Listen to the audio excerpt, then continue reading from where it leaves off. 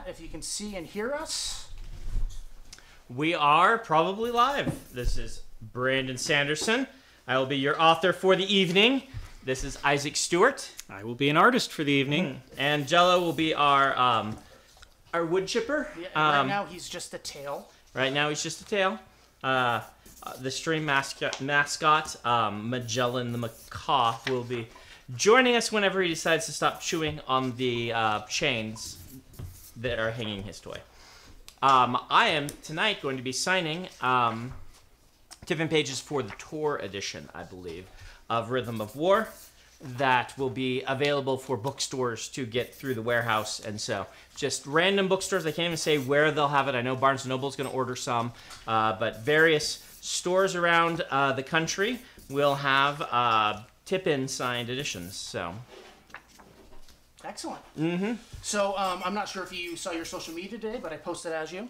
And we did questions a little bit different this week. So what I did was go through some of the older questions that had already been asked us, and I put them in a few categories, and I sent a poll out through the social media channels to let people pick their favorites to make sure we were asking the questions that were of most interest to people. So all right. That's the direction that we're going to be going. So cool. I hope everyone enjoys this. If not, I guess you won't see it next week. We also have lots of cool stuff for the Kickstarter to show off. We have some art. Isaac has the actual leather-bound books, the first ones that were sent to us to make sure everything looked good. So that's cool. And in case you weren't aware of the reason, there are two reasons why we're streaming this week instead of next week. One is that these Tip and Neat pages need to be in by September 1st, is what we told Tour we would do. And to give the team time to pack them and send them off, we needed to be signing them today rather than next week, which I think would have been like September 2nd anyway, or 3rd. So we needed to get them done this week. But it was also coincidental because the backer kit went live for the Kickstarter, and this is the thing where you get to order extra goodies if you want to, like if you want to add a second order to your order.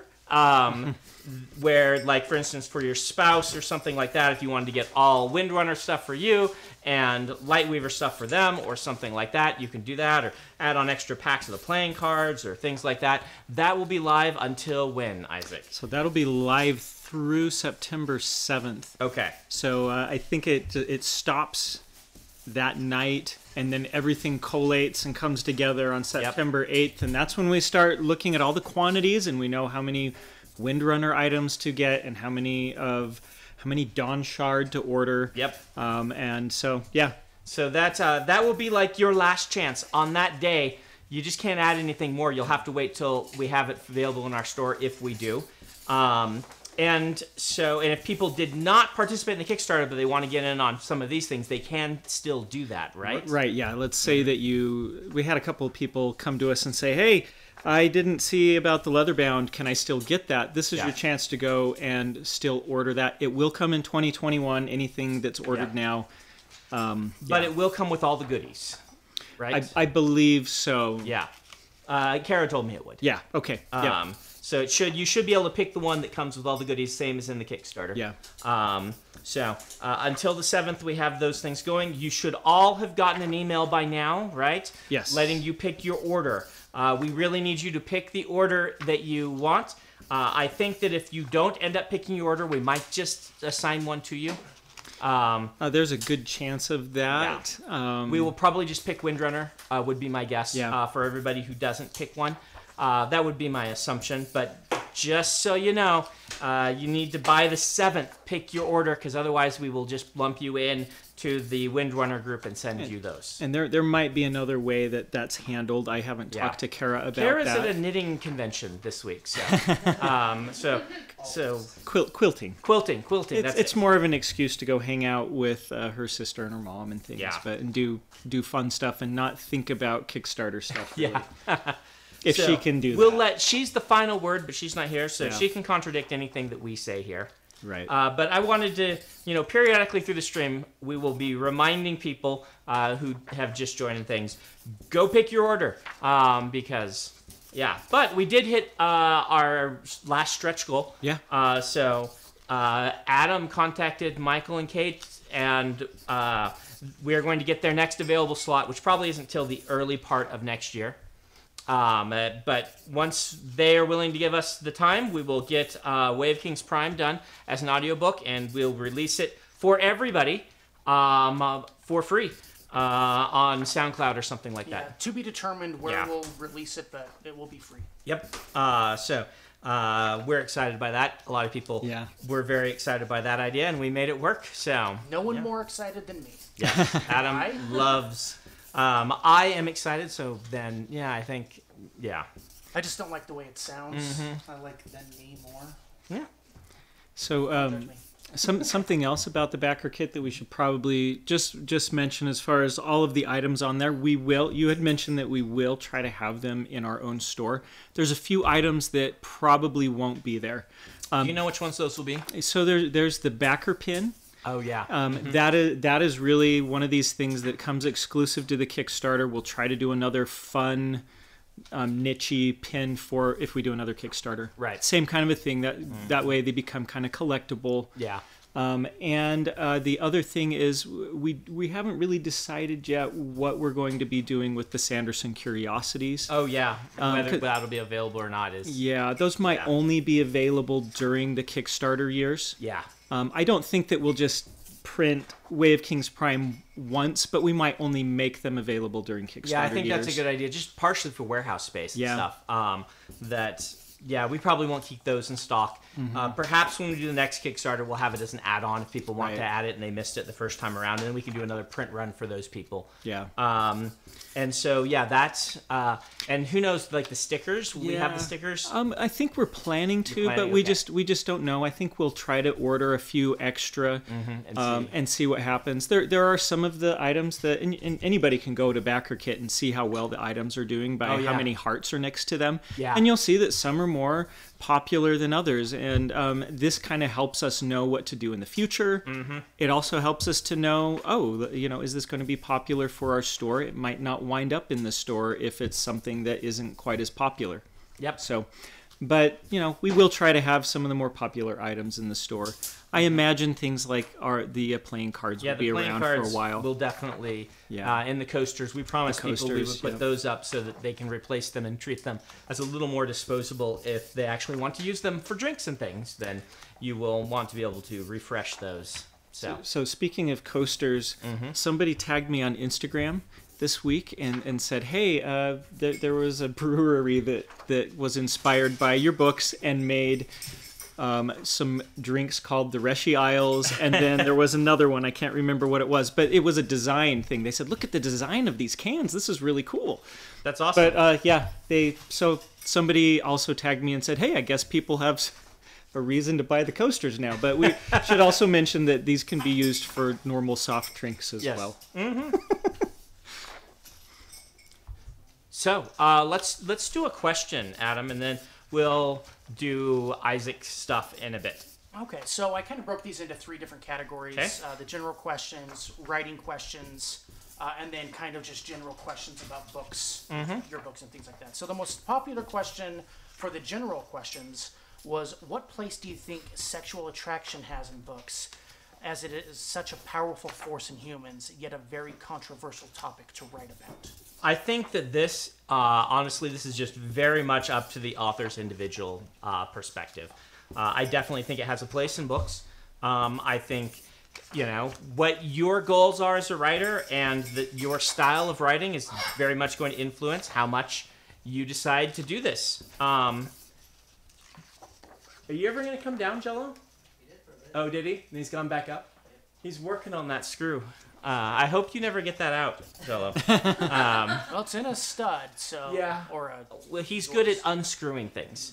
He won't be able to get that one. Yeah, well, he'd have to spin the whole thing a bunch. So, but, they make stuff that says practically bird-proof and indestructible, which we had bought for him, and one of those lasted 2 days, another one lasted a week. He is just, even for a macaw, very good at breaking things. Anyway, that's not this topic at hand. So, it really depends on what you want to do, the style of writing you want to do. I think that it has a place in basically any genre. and any style of writing, right? If you want to put it there. One of the things that books have a very large, stories fall under a very large umbrella. And what people like or find interesting varies very much depending on the person and what your kind of personal line is. I have found that a lot of times when people try to talk too much about sex in books, it gets very silly very quickly. But maybe that's just, my own personal biases or whatnot. When I read it, I'm like, wow, this just reads... There are subreddits dedicated to bad erotic fiction, and there are, awards given to the worst lines and things like that. And some very prestigious writers who are very good writers, when you take some of the writing out of context, reads really sillily. And it's just not something that personally I get into very much. But even in my books, it has a place, obviously, because I do talk about it. So I don't know.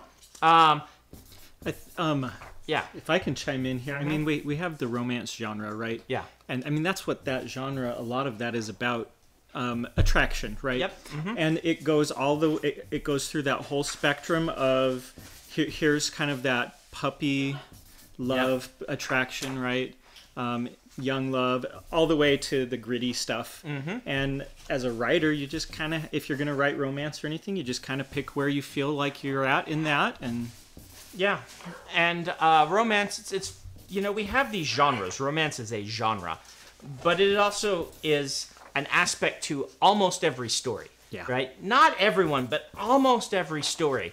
From the Trojan War to the Avengers, there's a little bit, right, in everything, because it's such a part of human experience. When I was 14 or 15 and discovering fantasy novels, I remember secretly really liking, like, in Memory, Sorrow, and Thorn. Oh, yes. Simon's little love story with the girl that was in there. Mm-hmm. I don't want to be too spoilery, even though it's been around since, like, 1989. Right. There is a twist involved in that romance. That's true. But I remember secretly thinking that was pretty cool, right, as a 15-year-old. Yeah, it's interesting having a son who's turning 13 now, and who very vocally was like, oh, that's all gross, up until about recently when he just got quiet. And so it's like, if you asked him now, he'd be like, he's moved into teenager mode where if he doesn't want to answer a question, or if he really does want to answer a question, the answer is often just like, but yeah, my 10-year-old and my 8-year-old still are like, anytime there's the least amount of romance, are like throwing pillows at the screen and putting blankets over their heads, and like we showed them Princess Bride. Did I tell you guys about this? And the way I got my 10-year-old to want to watch this, be like, there's a kid like you who hates romance, who complains and tells his grandpa to skip those parts. And at the end of the movie, Dallin said to me, Dad, he didn't do his job. He didn't make the grandpa skip those parts. In fact, he let him tell one at the end. This was a terrible movie, and that boy needs to be fired from his job of protecting me from the romance. So there you are. Yeah. There's our roundabout way of answering that question. That happens a lot, that where you kind of get off on multiple stories. Oh, you're down. Yeah. You're eating your duck. You can't come over here, because if you do, you will eat my buttons. This is stand too close, or no, he's fine. Okay. So the next popular question under writing, I categorize it there. He says, in your writing, how have you managed to name such items as shard blades in a way that they emit a feeling of power instead of making them sound ridiculous? This also is a matter of personal taste, right? I am willing to bet that there are plenty of people who find things I name to sound a little silly, and things that other people think are cool that I think sound a little silly.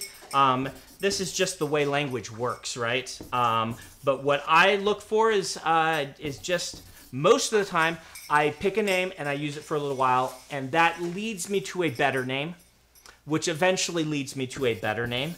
Once in a while, I pick a name and I use it. I'm like, this is just way off. And then I'll change the name of the thing or the character just right in the middle of the story, and we'll keep going with it and see. And I'll see what the responses of beta readers and alpha readers are, and a lot of times they'll tell me, this name's just too silly, or it sounds too much like this other thing, or something like that.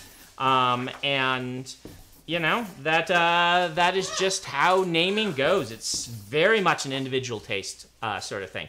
I happen to like the two mashed up English words because I feel like our language, there's so much of that in English. That's how we name things. You know, you work on a typewriter, right? Or the famous ones, you know, a driveway and stuff like that. But any conversation you have. Hello? Really sounded like a chicken right there.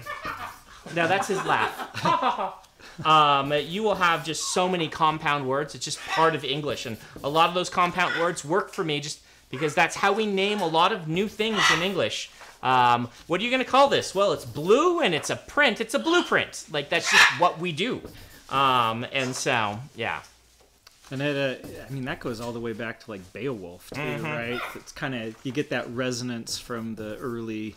Yeah, that's the Germanic in us. German's really good at that too, and it is interesting though to sometimes see what words work in English, and then we go to the German translation, and it's like, well, you did the exact same thing that we would have done in German, but the two words that we would translate it to don't sound as cool in German, so we're using these words instead.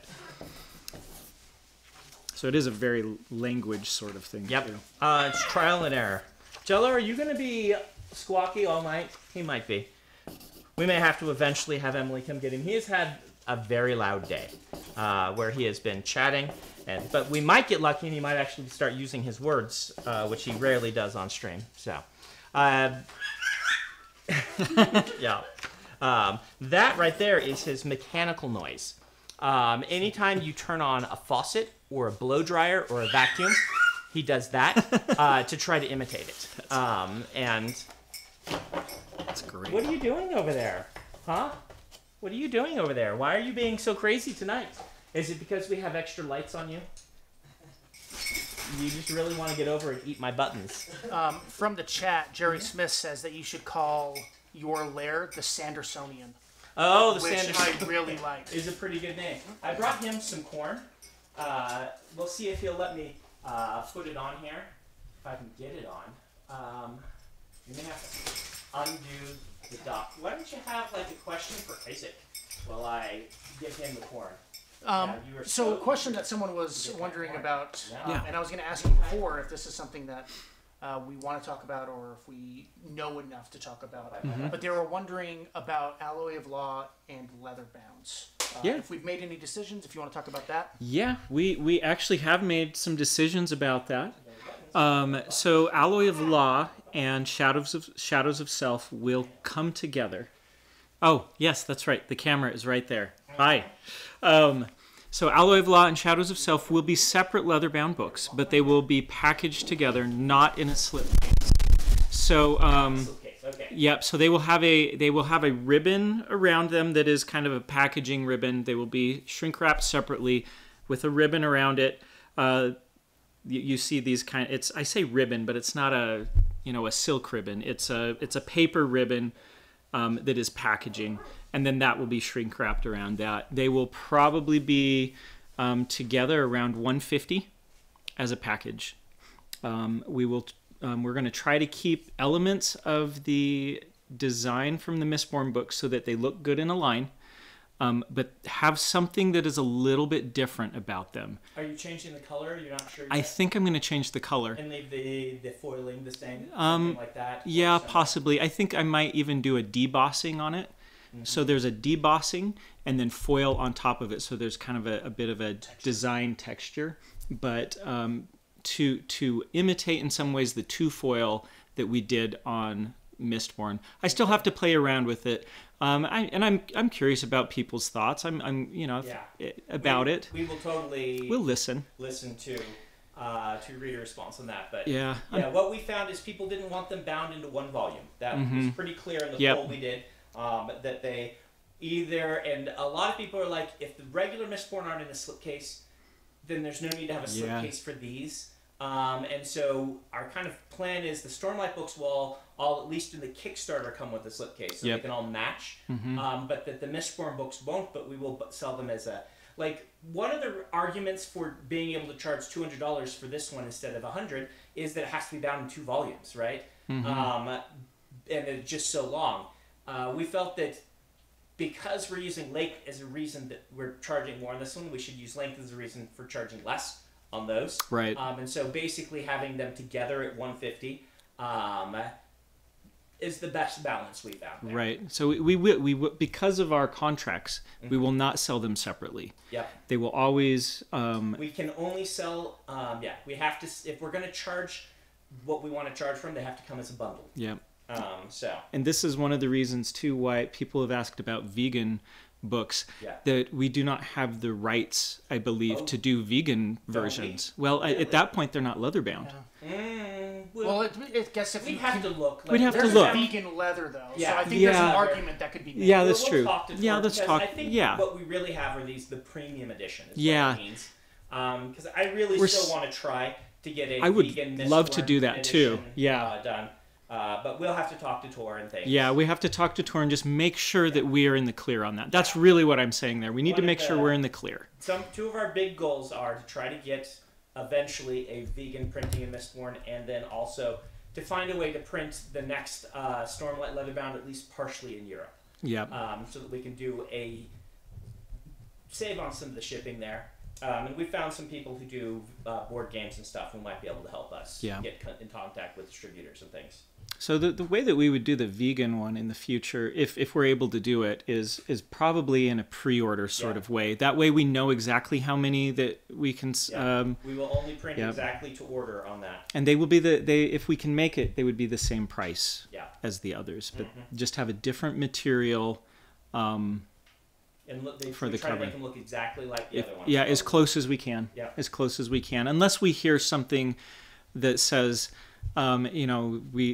we would use the same color, but if they're like, oh, we prefer kind of a woven look over the leather look. Right. That would be the difference there. I can imagine some, I haven't gotten strong comments on this from the cruelty-free group, whether they prefer them just to look like a regular leather bound and they know that they're not, or if they want to even avoid the appearance of it looking like maybe do a fabric or something. Exactly. And that's kind of why I didn't want to really commit to what type of material yet, because I need to research that more. Yep. It is on our radar, though. Those 2 things, we've heard kind of loud and clear that there are a group of people that we want to try to accommodate in both cases to make that happen. And you can see... Here is what life is like with a macaw.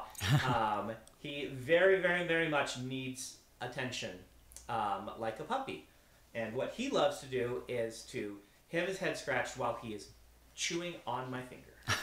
And I try to get him to chew on other things, like his own toe, which he does do sometimes. But as long as he's not biting hard. So he does pretty well being gentle with your fingers? Pretty well, depends on how excited he is. Like again, he's still only about a year old, and he gets very excited by things, and he doesn't know how to react when there's like lots of new people around. And one of his ways of reacting, people are saying you're a little far from the mic. One of his ways of reacting to there being lots of new people around is just he doesn't know how to process it, and he will bite at whatever he's sitting on. You'll see him do this with his perches, right? He'll just bite at them. That's like a response that you have to too much stimuli. And if your finger is down there, he will bite on that. And he's way better than he used to be. We've been training him with what is too much and things like that. And you can see he thinks about it now sometimes. He'll go to bite and he'll be like, stop. And he even did this the other day where he went and he was like, no. And then he didn't bite because he knew he'd be told he shouldn't do that. But he doesn't have really good impulse control. He's a 1-year-old macaw, not a, and so there's a lot of times where he's just like, hey, there's something to bite. I'm going to bite it. Yeah. Huh. You're mostly a good bird, though, right? Yeah. You want more scritches. Concerning the alloy books, concerning the alloy books, I do have some samples of the leathers that I'm looking into, and that I talked to Adam about. And if we have a minute, I could run upstairs, grab it, and just be like, "Hey, this is what we were thinking." I wouldn't mind getting people's feedback on it, because we had it is hard to tell. Yeah, but I want Jacob to go get it. Yeah, we can have. Oh, yeah, you probably know. Exactly I know exactly where it is. Yeah. Well, we'll do another question for me, and you. Can and I'll run up and grab that. I'll be right back. What? Come on, come here. Look, I got your corn already. Look at that corn. You're gonna love destroying that. Yeah, you're like, no, I want more stitches. All right, look, here's the corn. Oh, corn. Go to town, bud.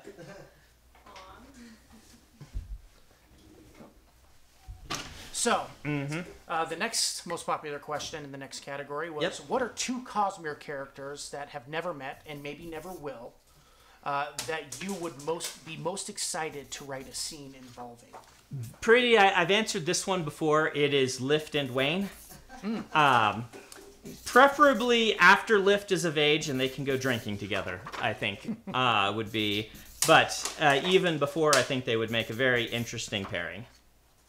So the next one is a very philosophical question. Okay. It says, if a tree falls in the cognitive realm and nobody perceives it, is it a stick? Yes, definitely. Okay, and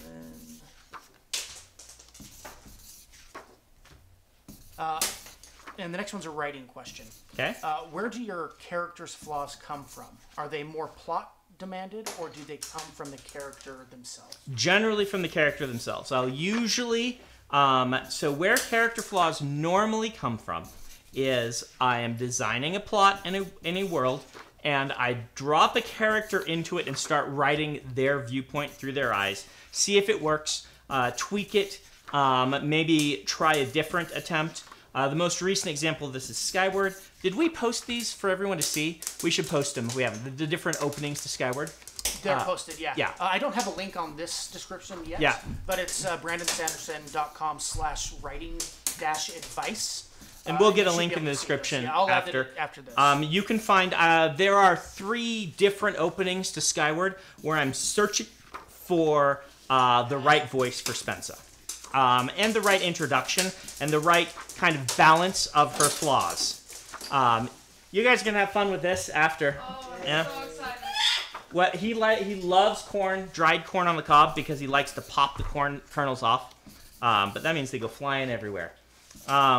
And so I try this out, and then generally I like the character's flaws to come out of who they are. Generally I try to mirror the flaws and strengths, because I feel like that's how it is for a lot of people. I'm a pretty good example, right? Like, the flaws to Brandon Sanderson, if I were writing an arc for Brandon Sanderson, would center around my self-confidence, which is very high, but which strays into arrogance and into kind of just doing my own thing at the expense sometimes of others, which I had to learn in my teens and 20s, that I need to take more concern and understanding for how other people are being affected by the fact that I am barreling forward on this sometimes extravagant idea, such as becoming a novelist.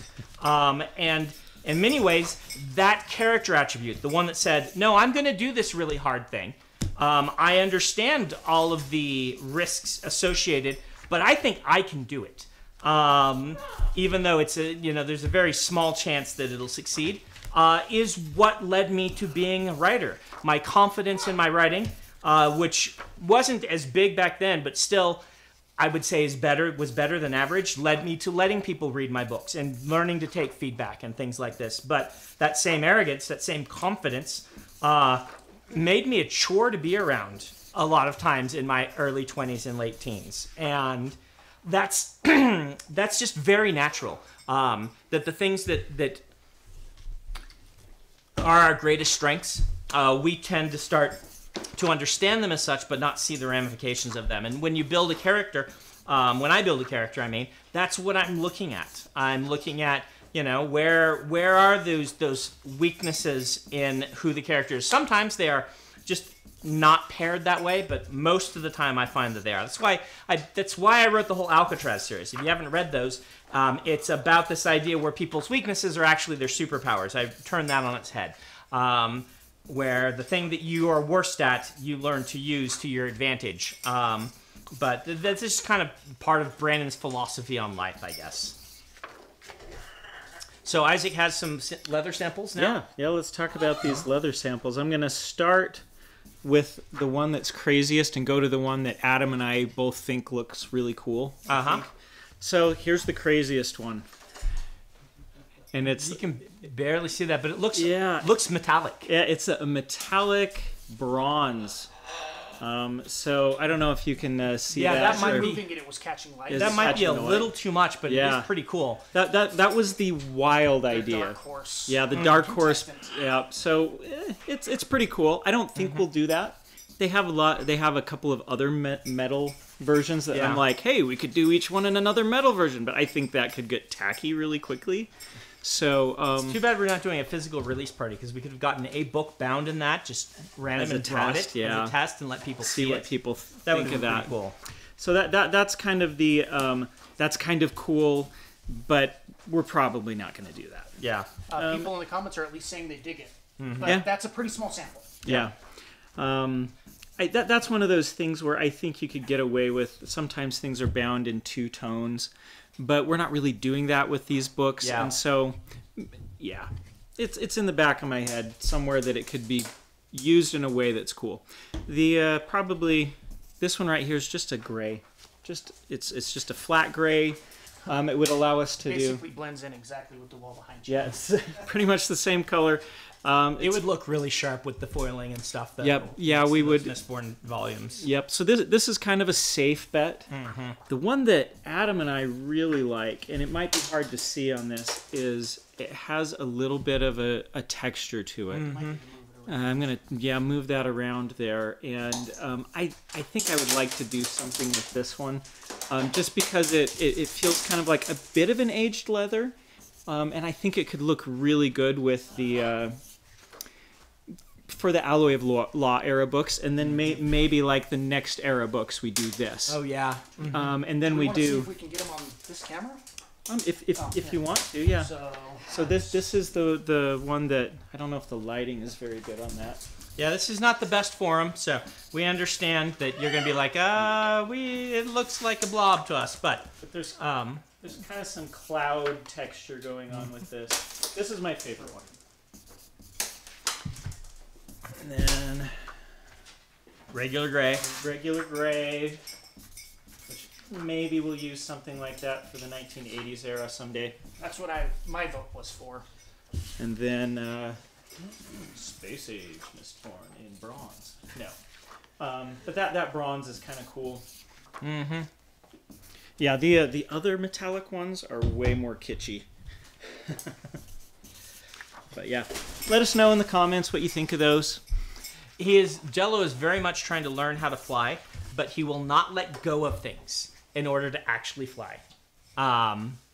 He hangs on and flaps his wings as hard as he can. If we ever get him to let go, he actually flies a little bit. He can go, 5 or 10 feet even before he hits the ground. But we have to get him to let go of your fingers when he's doing that, or to let go. And so this is why I know he's not going to be likely to get to me, despite flapping around like that. We might flight train him eventually. That's one of my goals, but we will see. We have to train him. The number one thing we have to train Jello on is, once the pandemic is over and social distancing is over, to get used to strangers again, because he was doing pretty well with that and would let strangers scratch his head and stuff. And now he has only seen my family for 5 months or whatever, right? And so suddenly it's like, I don't like strangers, go away. And he hisses at them if they come close, or the bird hiss where he's like, yeah. So, yeah, you do that, don't you?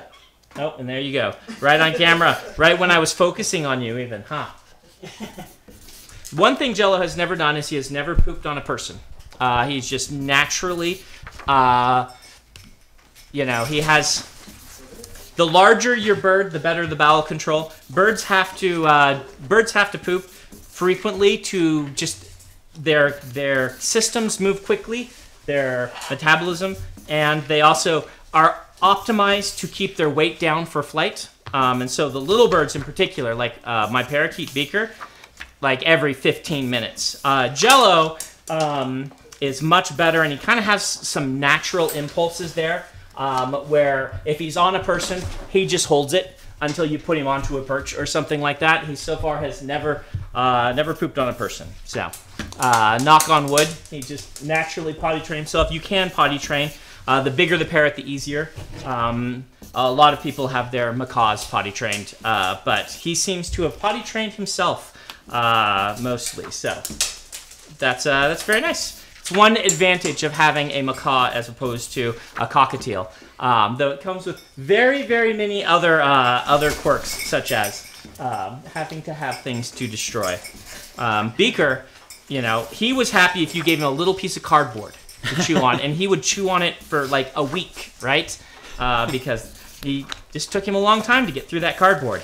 And meanwhile, Jello, he can, if you buy the wrong toy, you can buy him a $100 toy, and he can be through it in a day. He really likes plastic toys, though, which is a good thing because those last forever. Let's show off a couple of the art for.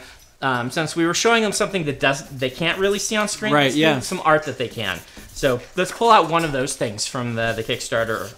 Let's start with. We're talking about Jello. Should we do the Jello one? Let's do the Jello, the Chicken Scouts. Okay, so I just got these from Ben today. There's one we're still kind of chatting about the design, but this is the Chicken Scout badges that will go on the sticker sheet. Yeah. You can see in the background, it's still roughed out. This isn't exactly what it's going to look like. But you can see some of the rough naming that we're using for the different badges, which we will polish a little bit more. Yeah. And we're thinking about maybe making these look like patches, the stickers. The stickers will look like patches. I think that's the right idea. I think that's a good idea. And kind of... Yeah. So basically, you could get this sticker thing, and you could award people their their high storm. Yeah. You survived the high storm. Things like you have a friend come in from the rain, or they lived through a hurricane. You can award them the high storm survival badge. And what are we calling these badges? They're merit patches. Merit patches. You can award them the merit patch. They'll just be stickers for now. Though, won't the Chicken Scout main one we will do as a patch? The one that's being done as a patch is the symbol the chasm. It's actually the chasm. Is it the chasm one? Okay. What did we call that? Great shell wrangling. Great shell wrangling. Yeah. Great. So it's got the Jello mascot riding a. It's on there, right? Yeah, it's on there. Mm-hmm. The inspiration for this was the Wyoming license plate, which has a guy on a Bronco. Yeah. And now he's. So, if you're like, what are these Chicken Scout things? It's because we came up with this really goofy idea on a stream once because we were completely out of ideas for where we for stretch goals, for stretch goals, and we wanted something quick to get up there that was fun. And this took off among us. It is basically a stream joke. The rest of you have to be subjected to. And then we sat down and did some real brainstorming, which is where we came up with the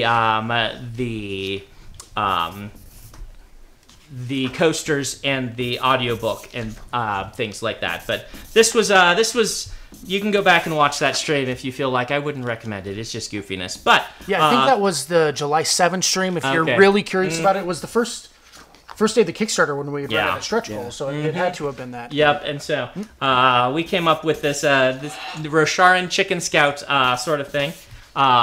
Where it depends on what people think, but we think it would be fun to have little sticker pages for the various Cosmere planets where you can award merit patches to those who have achieved what you think they deserve a patch for. Just like training with shard plate, you guys will have to decide what it means for a person to get a patch for having trained with shard plate. So even as we're sitting here, I'm getting more ideas for this. Things like meet the Night Watcher, right? Get a boon, right? Yeah.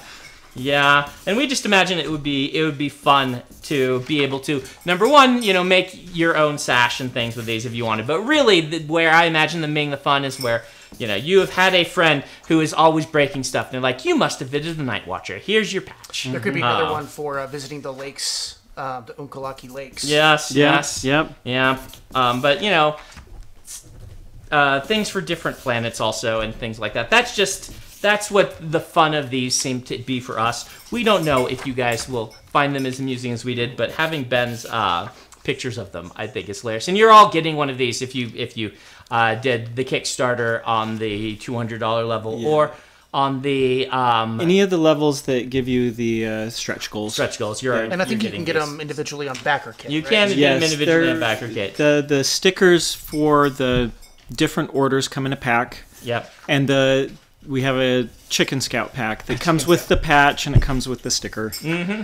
Yeah, so that's that. You were talking about the Unkalaki, and Michael reminded me. He said somebody asked us for the live stream to say Rock's name on air, but. Humunukumakialaki Ealunamore? I always miss one. Yeah, I'm probably going to get it wrong, but I've been talking about it with my kids. Because one night we had them on a cup, and they were like reading it. That's right, over here. Or just look at Brandon. I'll look at Brandon. Yeah. So, it's Numuhukumaki Aki Ai Lunamore. Maybe, yeah. I might have an extra vowel in there, because I don't know if it's Ai Lunamore. Uh-huh. The letter's there. The letter is there. Yeah. But you should assume if a letter's there, you're pronouncing that vowel. Then it is Numuhukumaki Aki Ai Lunamore. There you go. You've got it. I got it job. down. Isaac did it. But I also speak Tagalog, where they like to put 3 vowels in a row. Yeah. That's yeah. So there you go. You did it. Ask Isaac if you want to be able to. Yeah. So there you go, Michael. So. Yeah. Anyway, my favorite of those patches ones is the bird and shard plate. I don't know why, but that one just makes me crack up every time because he's like huddled down in it, and he's got like this grin on his face, and it just. So my favorite one is probably the chasm camping. I love them all. They're all great. Ben did a great job. A lot of these he just came up with the idea on his own and did something fun. But I like the chasm camping because, I don't know, as a scout, I kind of felt like that sometimes as a young scout, right? Yep. Is Bigfoot going to eat me? I don't know. All right, let's go to another question. Next sticker or next question? Next question? Yeah. So the next question regarding your books. They're wondering where Dawnshard fits time frame wise. 3 months after Oathbringer, which puts it Rashar in terms 7 months ish before Rhythm of War. Okay. 10-month years. But we should probably mention that you don't have to read this one to read Rhythm of War. You do not. I have written Rhythm of War in such a way that if you haven't read this, you will not really be confused. There'll be a few things where you're like, oh, that's probably what that's referencing. And if you read this after, it's not going to ruin either story. I did something very specific with the Rissyn interlude in Rhythm of War that allows us to preserve most of what happened in Dawnshard so far so that you will not have it spoiled when you get to that interlude. I've done something very different for that interlude, let's just say. And I did that because I hadn't written Dawnshard yet when I wrote the Rissyn interlude, or I got to the place. In fact, it's the last thing I wrote for the book was that interlude. Let's just say that interlude is it's from a different viewpoint. We'll just say that. And references to what happened are in the story, but they're mostly kind of vague because even most of the people in the main storyline don't know the specifics of what happened in the novella. It's kind of like what happened in Edgedancer, where what happened to Lift is not really generally understood and known by everyone else because she was off on her own. But as I said, I posted it is done. First draft is finished, and it is Lopen, the Lopen, and Rissyn. and I have to do the 2.0, and then we'll do a beta read on it, and that will tell us how many revisions I need to do before I send it out to everyone else. While we're on Dawn Shard, we should mention that as soon as we get all of the drafts in, we will work really hard to get it out as quickly as we can to the printer, but we cannot promise this year. Yeah, we're going to try to have We will try as hard as we can. But it's going to depend on what the revisions look like and things like that.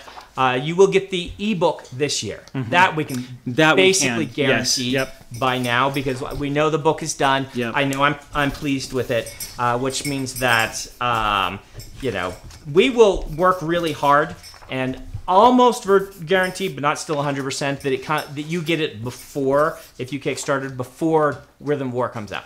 So you could have read it before. Possibly, yeah. But if you want to wait, for instance, if you're like, I didn't Kickstart and I really like audiobooks, we will do an audiobook edition of this eventually. Or if you're the type that's like, you know what, I would rather just wait until it's in another collection, like Arcanum Unbounded. It's very likely that there will be another collection. It just is probably, years away. Yeah. But you can wait to read it then, right? Like, it shouldn't spoil your enjoyment of it or Rhythm of War to not have read it. The same should be for the rock novella that comes between books 4 and 5. So we've talked about logical fallacies before on the stream. People are wondering if you have a favorite logical fallacy. Favorite logical fallacy? You see me referencing false dilemma all the time. Like it's a running theme in the third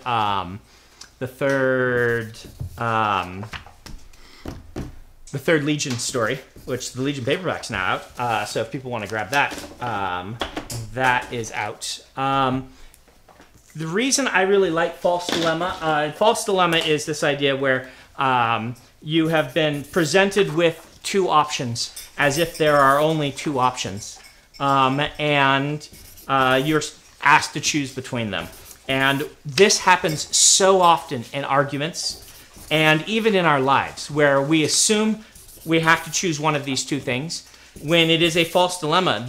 Those aren't your only two choices.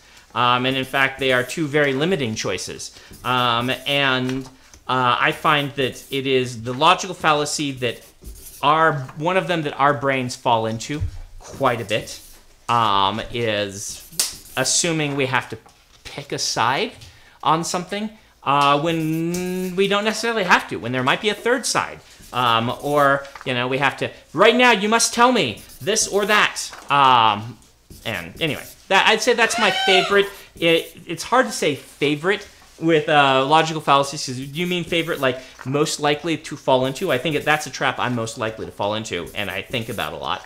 But sunk cost fallacy is also one which is not a traditional logical fallacy, I don't believe. I think it's an economic fallacy. Is another one that humans just fall into a ton. And I find myself falling into quite a bit as well. And that's the one where you put so much money into something or time that you're like, well, we have to see it through to the end. You have to see it through to the end because I put so much into it. And when it causes you then to invest even more and lose that, is the danger, and that does happen to us quite a bit.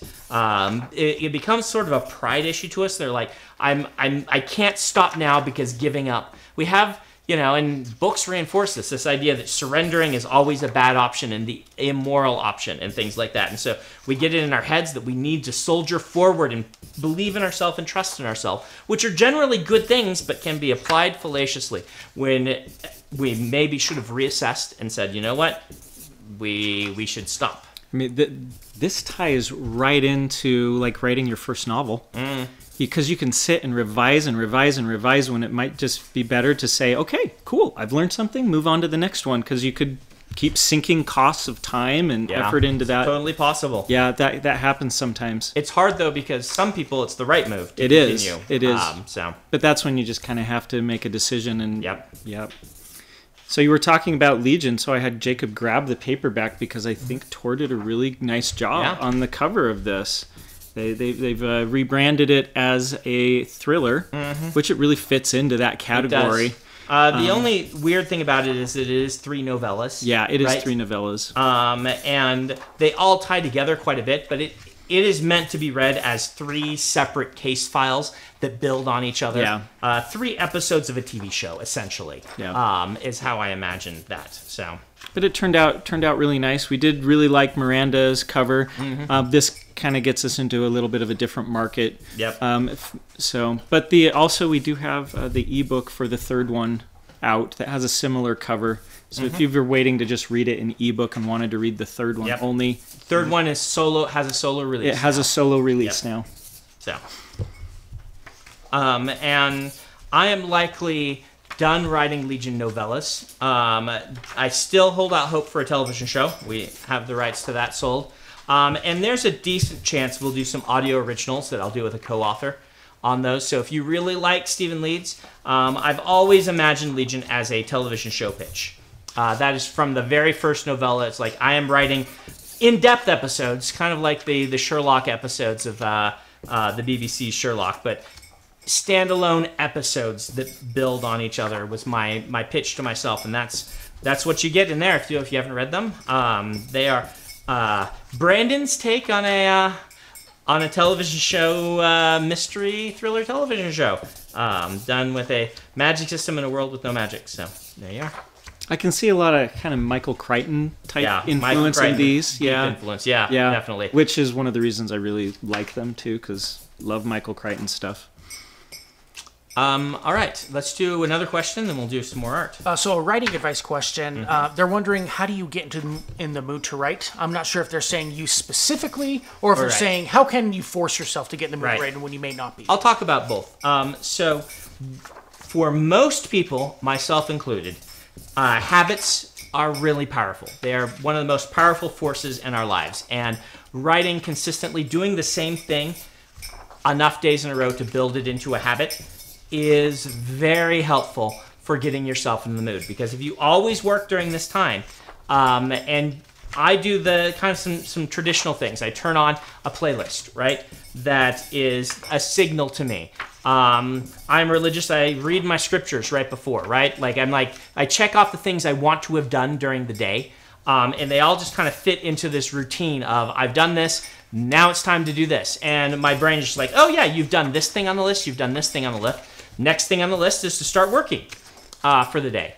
Another big help is back when I could do this, going to the gym, because I could go over in my head for 30 or 40 minutes on the elliptical machine what I was going to do that day, right? It was a nice sort of mindset dry run in my head of what to do. But this is very common for a lot of people, that if you build these habits, and you may need auditory cues, you may need location cues. A lot of people, if you don't write in your bedroom, if you pick a separate room in the house or a separate location and you always write there, that helps a ton with a lot of people. For me, I don't need a location specific. I need my laptop and I need my music, but otherwise I can do it pretty much anywhere.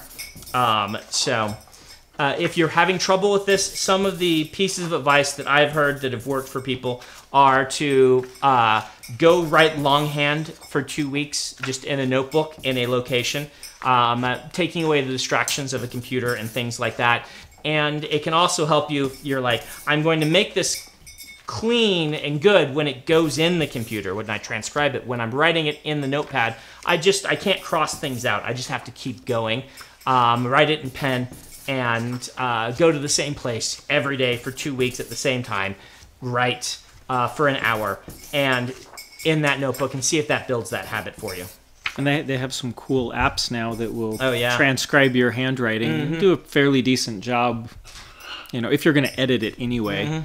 So there are also lots of writing sprint sites that are like, will turn off all of your other apps for 20 minutes and you have to writing sprint and stuff like that. But habit, that's how I get into the mindset, is I do my habitual things.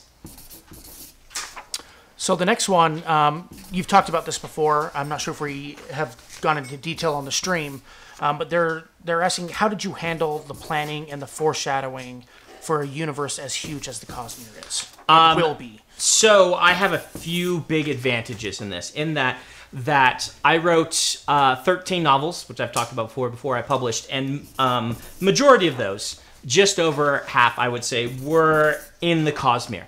Now, I started, the first book I wrote that is in the Cosmere is Elantris. When I wrote Elantris, I had no idea about all of this, right? I was just writing a book. But then I started writing Dragonsteel, and I'm like, ooh, this will tie in this interesting way. And then I wrote Aether of Night, where I'm like, oh yeah, those pools that I put in Elantris that I have no idea why they're there. Let's put one in here, and I'll start dealing with that and thinking about it. And Way of Kings and the original attempts at Mistborn and all of these things were all of these sort of trial runs. When I got published, when I sold Elantris, I sat down and I did a big sort of revision to all of that, saying, what do I really want to do? Like, I put the shard pool in Elantris having no idea what it was. I was just there, right? It was just something for me to pick up later and do something with. Well, where I picked that up with is when I was writing the outline for the Mistborn trilogy and looking at it really close and saying, what do I want to do? What are the themes? Things that happened in Dragonsteel that I planned as an outline. I'm like, what if this is the foundational event for building the Cosmere? That's where the shards came from and stuff. And so I had this huge advantage that I'd written a bunch of books that I could make mostly canon in my head that no one else would have access to, that already had all of these ideas that I could then foreshadow, right? Like the conversations between Hoyd and Frost. Frost is a character from Dragonsteel, right? And so that's a big advantage. Other than that, I am an outliner, so I've come up with some outlines, and I found that outlines need a lot of flexibility, even if I'm an outliner. And so I make notes of, I am saying this thing here, and this is why I'm saying it right now. But I give myself the freedom to tweak those things. One of the reasons I've not been firm on what the names of the 16 shards are is because I want that flexibility to be able to say, no, this is what the Cosmere needs, is a persona like this that has a shard.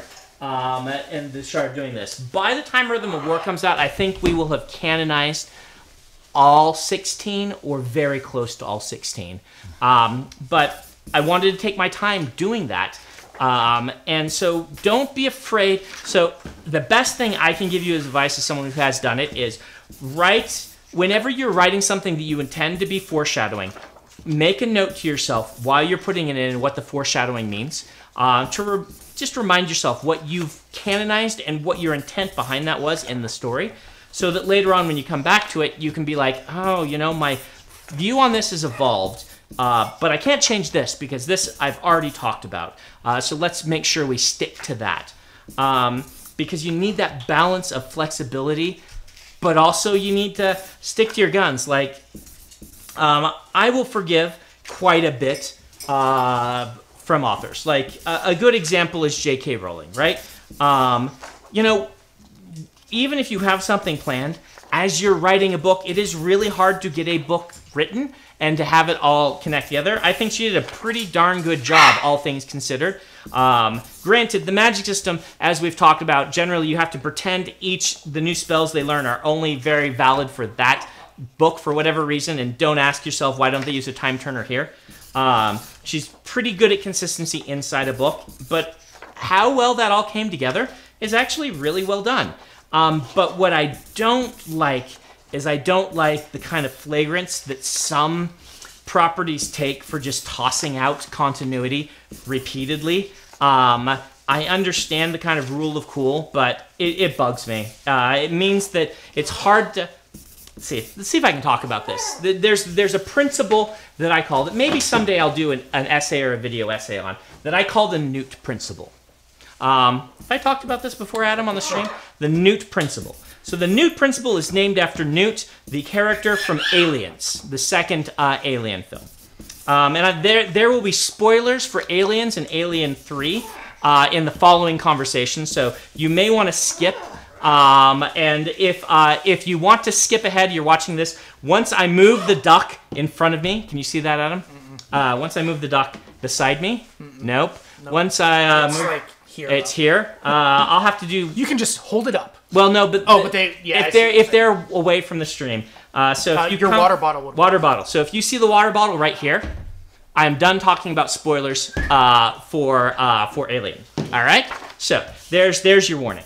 And so I named the Newt Principle because Aliens is a fantastic film. It is a really, really well done film, and it is a spectacular sequel film to a really good film. I prefer the second. It's more Brandon-ish, right? It's a little more epic. It's a little more world buildery and things like that. But just is a perfect example of how to do a really nice sequel. And in that film, the way that it's James Cameron, right?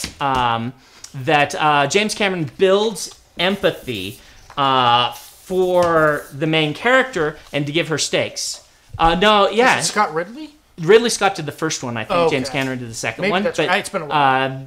I'm sure the comments will correct us. Ridley Scott.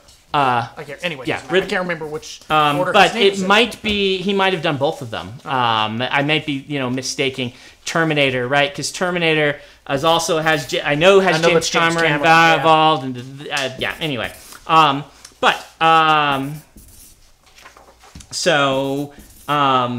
you're right. I'm right. Yes. So James Cameron did the second one. It's Ridley Scott's universe, but James Cameron was the director of the second one. The way that James Cameron built rooting interest and stakes for Ripley, the protagonist, is by giving her attachment to other characters in the film, right? You, having seen the first one, realize this is a series about everyone dying, right? That's basically it. And the second movie starts to give you this in case you haven't seen the first film. And you start to realize that you are really highly invested in Newt, this little girl that has survived horrors and that Ripley has decided to protect, and the guy that among the Marines that Ripley is coming to fall in love with, right? And you realize, these two are people who can't really protect themselves as the story progresses. And Ripley's entire motivation is not selfish. She does want to survive, right? But is she knows how dangerous these things are, and she needs to become an action star, basically, when she's not set up for it, in order to protect the people she loves, right? And it is a really well done character arc, full of drama, excellent writing, and excellent storytelling. The third Alien film is not as bad as we all pretend it is. It actually has some really good ideas behind it, and it kind of returns to some of the ideas from the first film and things like that. But the problem is, I have a big problem with sequels that invalidate very quickly the emotional climax of the previous story. And my kind of rule of thumb on the Newt Principle is make sure what you're adding to a story does not in some way undermine something better that came before it. As long as you make sequels that don't undermine excellent stories before, I think you're in good shape. You're never in dangerous territory. If you are going to undermine something that comes before, because sometimes you need to do that, right? Sometimes a sequel needs to say, look, we need to raise the stakes and things like that. You better make sure that the story you're telling is better than the one that came before, or somehow preserves the victory, the emotional victory of the one before.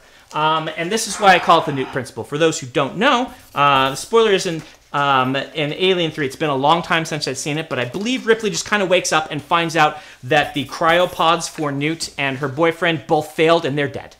You just start the movie with killing off the emotional core of the previous film.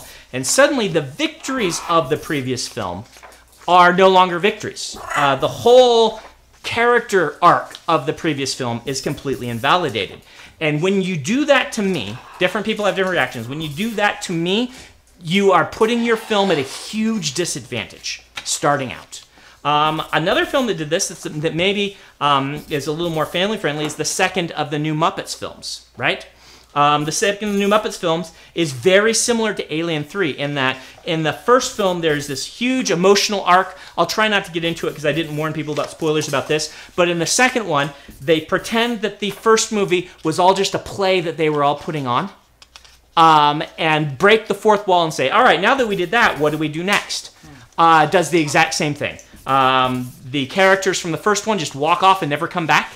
And the human stars, because in a Muppets film you always have a new set of human stars, and that film, which I actually think is also a good film, I prefer the music in the second of the new Muppets films, for example, and there's some really great performances in there and things, but you start your film off on the wrong foot when you invalidate the emotional investment I put into the film before. Same thing for books. Be very careful about how much you are undermining the emotional investment that your readership put into a story before when you add a sequel to it. Ask yourself, can I tell a story that doesn't invalidate that? That doesn't kind of ruin stories that have happened in the past? And I feel like you'll be a much stronger footing. And also, if you happen to make a great film that is just not a once-in-a-lifetime spectacular sequel, like I think Aliens is an oddity in how good a sequel it is. Godfather Part 2. What's that? Like Godfather Part 2. Like Godfather Part 2. Terminator 2 is also a great example. Also, James Cameron. Empire. Like you make sure, like for instance, building a second Death Star does not, I think, undermine the emotional victory of the first one, because it's like, look, we gained all this time to rebuild and stuff like that.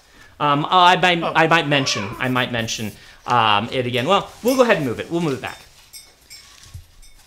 So one thing that is kind of interesting as I think about this is that if James Bond were romances, that would do that. It would invalidate everything that went before. But they're action movies, so the kind of where he has a new romance each time. It's a good example. Yeah. Your genre is going to play a lot into this. But I could see someone saying, "Oh well, that's what the Aliens films are." But for me, that ruined everything about that series, and I have never been interested in another one of the films again. Because I feel like my trust was betrayed, right? And so, I mean, there are ways to do this. Again, adding a second Death Star, but saying, look, we gained all this time and stuff, doesn't do that. Plus, I think that the trilogy, I admit that Return of the Jedi is in some ways the weakest, but it's actually my favorite of the three ones. I'm one of the few that picks that one over Empire, which I'll admit is a superior film technically, but the emotional moments of Luke and Darth Vader in the end of Return of the Jedi are so good that it overwhelms some of the problems. Yeah, I know. When I start talking, he sometimes does that. And it's getting close to his bedtime. And so because those emotional moments are so good, in Return of the Jedi, it doesn't bother me that there are, sequels and that they built a second Death Star because Darth Vader wasn't defeated in the first one. We still had story to go. Anyway. So do you think the new trilogy kind of undermines the climax of Return of the Jedi because Palpatine... Spoilers, sorry. So you're giving him spoilers there. Oh, there he goes. Jello. Can we get a rag? Paper towel is right there. Jello bird, you flew. Good job, bud. Good job. You really wanted to be over here for this conversation about Star Wars, huh?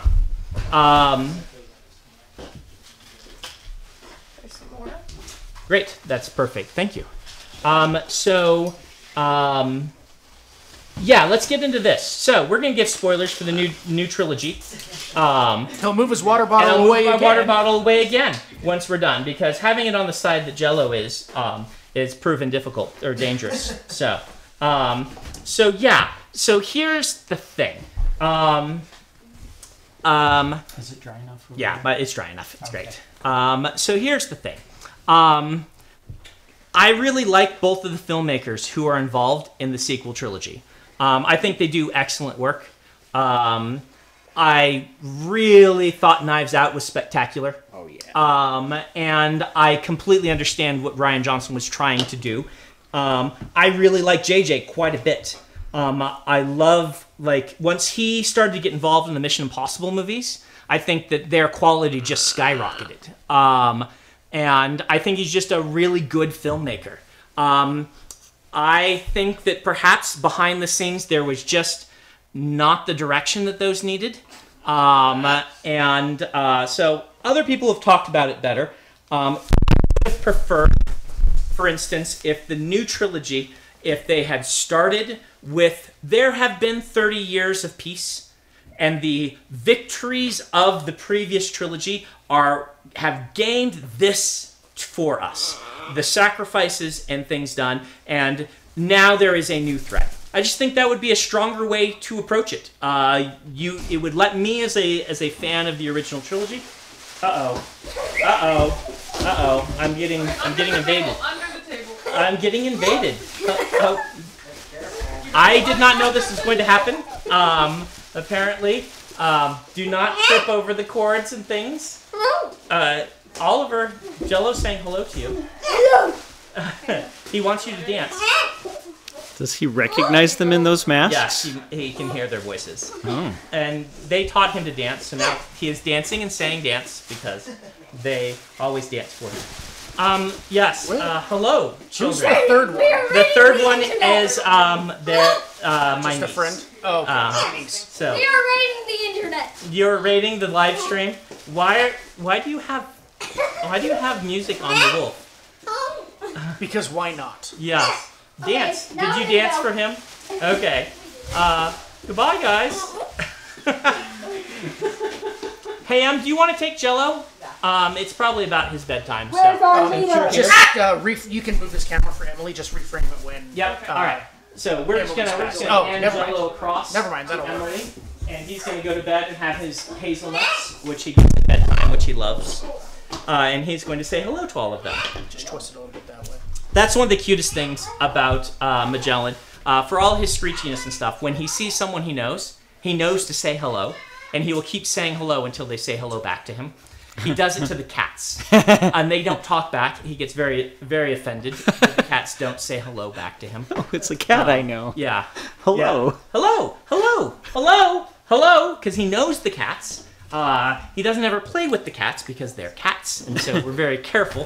Even though neither cat has shown any interest in hurting Jello, you just got to be careful. Cats have they have bacteria under their claws and stuff. It can just be very dangerous. But when he sees them come by his aviary, he starts talking to them, and they just do not talk back, and he doesn't understand why.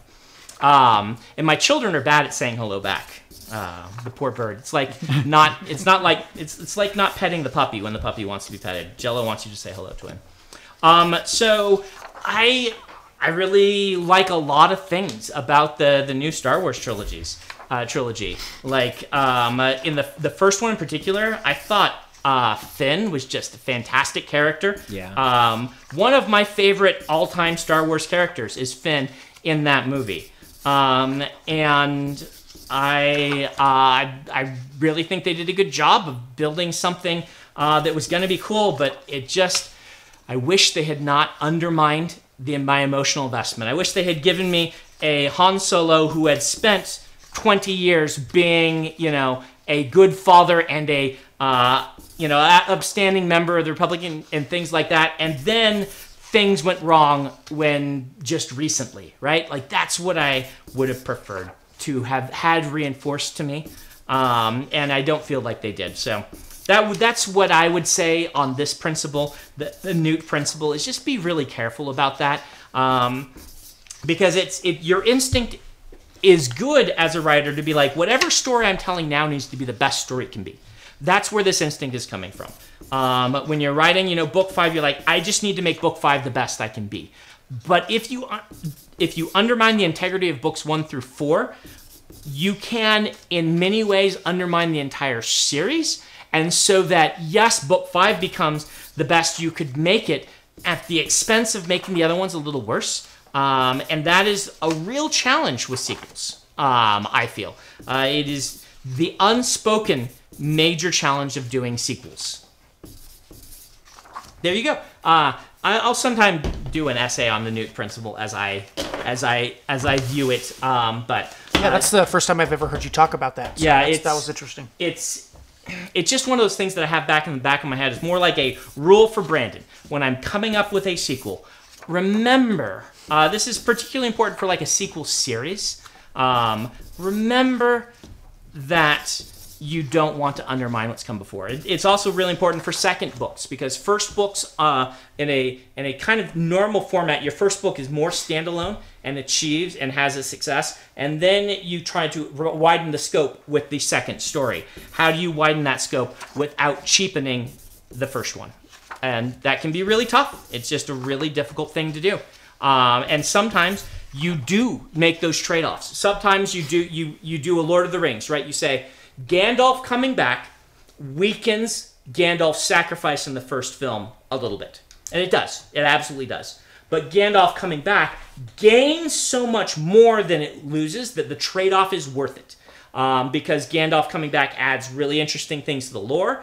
It does really interesting things to his character when he has to become Gandalf the White and come back as the leader of the wizards rather than as the subordinate and kind of take his new role. It becomes really interesting to talk about what is Gandalf and what does he represent.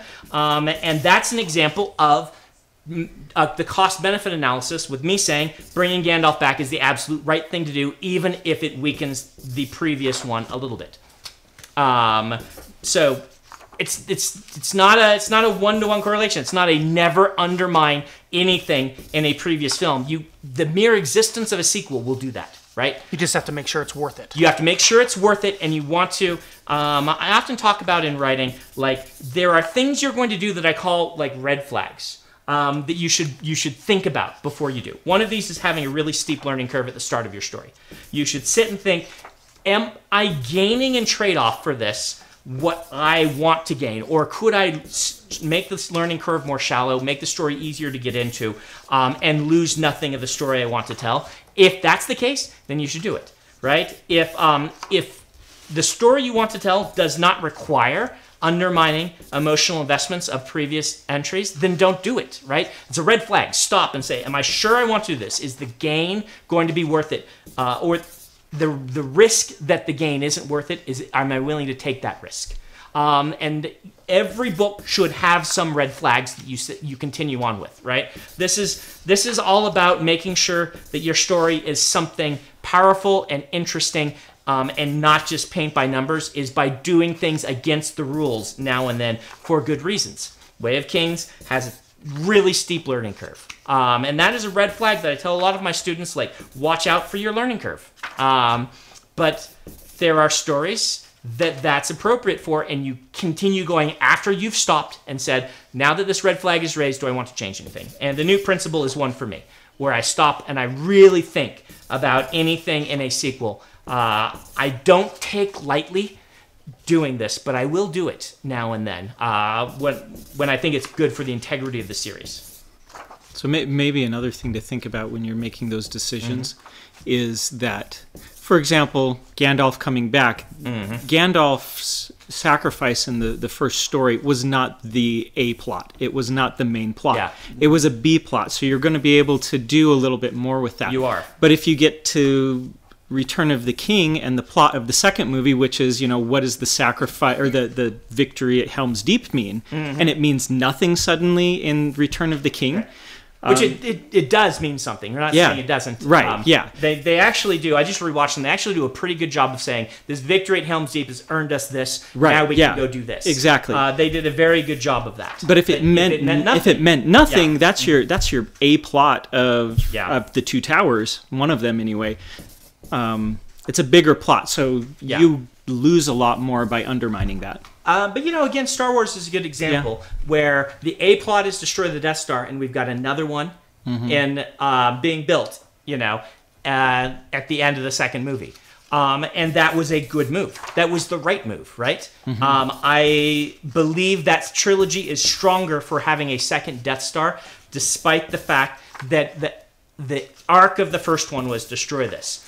And Lucas did a whiz-bang job of making sure it didn't read like a recreation of the first movie, that the stakes were different, that the emotional investment was a little different, and that the people involved in blowing it up and stuff were slightly different, and it plays real well. But it was dangerous. I think that that's a red flag that you stop and say, okay, let's be sure. The red flag's been raised. Is this what we want to do? But if you look at the emotional things of that, it never felt like blowing up the Death Star in the first one meant nothing. Yes, exactly. So it totally meant a ton. It still felt like it meant a lot, even if there was a second Death Star. Even if there's a second Death Star, if that first Death Star had been around and had blown up the Rebel base, then this is there's a really cool video on YouTube, and I don't know where it is. I can't highlight it, can't point to it. That talks about how, I think it was called how Star Wars was saved at the editing, but I can't, and it shows a lot of the original footage and talks about how they added the plot that the Death Star was going to shoot the Rebel base in editing, which is the important thing. That's what changes this, is the idea of, it's not just that the Death Star exists, it's that it's going to shoot and destroy all our friends and destroy our chances of fighting back against the Empire. And that was not in the original cut of the film. And they went back and they said, no, this needs to be preparing to fire on something very, very important. We're going to have it fire on the Rebel base, and changed everything and didn't have really time for reshoots. And so it's really fun. Some of these video essays will point out saying, here is, what's that? Someone's saying how Star Wars was saved in the edit. Yeah, that might be it. I've watched a couple of these. That might not be the specific one I'm referencing. Who did that one? I don't know. That was just a comment in the chat. I've watched several on this same topic. That's one of the titles I remember. I don't know if that's the one I'm referencing. If it is, they will do the thing in that video essay where they talk about, here is a scene that they needed to have a scene later on with the same characters. I think it's like some of the Moffs and things like that, for firing on the Rebel base. And they took this scene before and cut it early, took a chunk of that scene and put it later on. And you can watch, if you stitch them together, the character walking across both scenes, but they're separated. They took the Alderaan fire sequence and added it in here. And that's a rocket jump, is what someone is saying. Okay. So, or several people have said that. It might be the one I'm referencing. Okay. This is the problem with live streams. This is not. It's not prepared. Not prepared.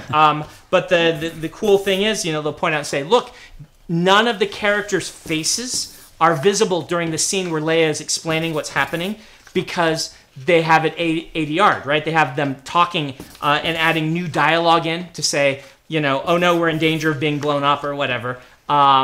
It's not a shot where you see her face because they added all of that. Anyway, cool.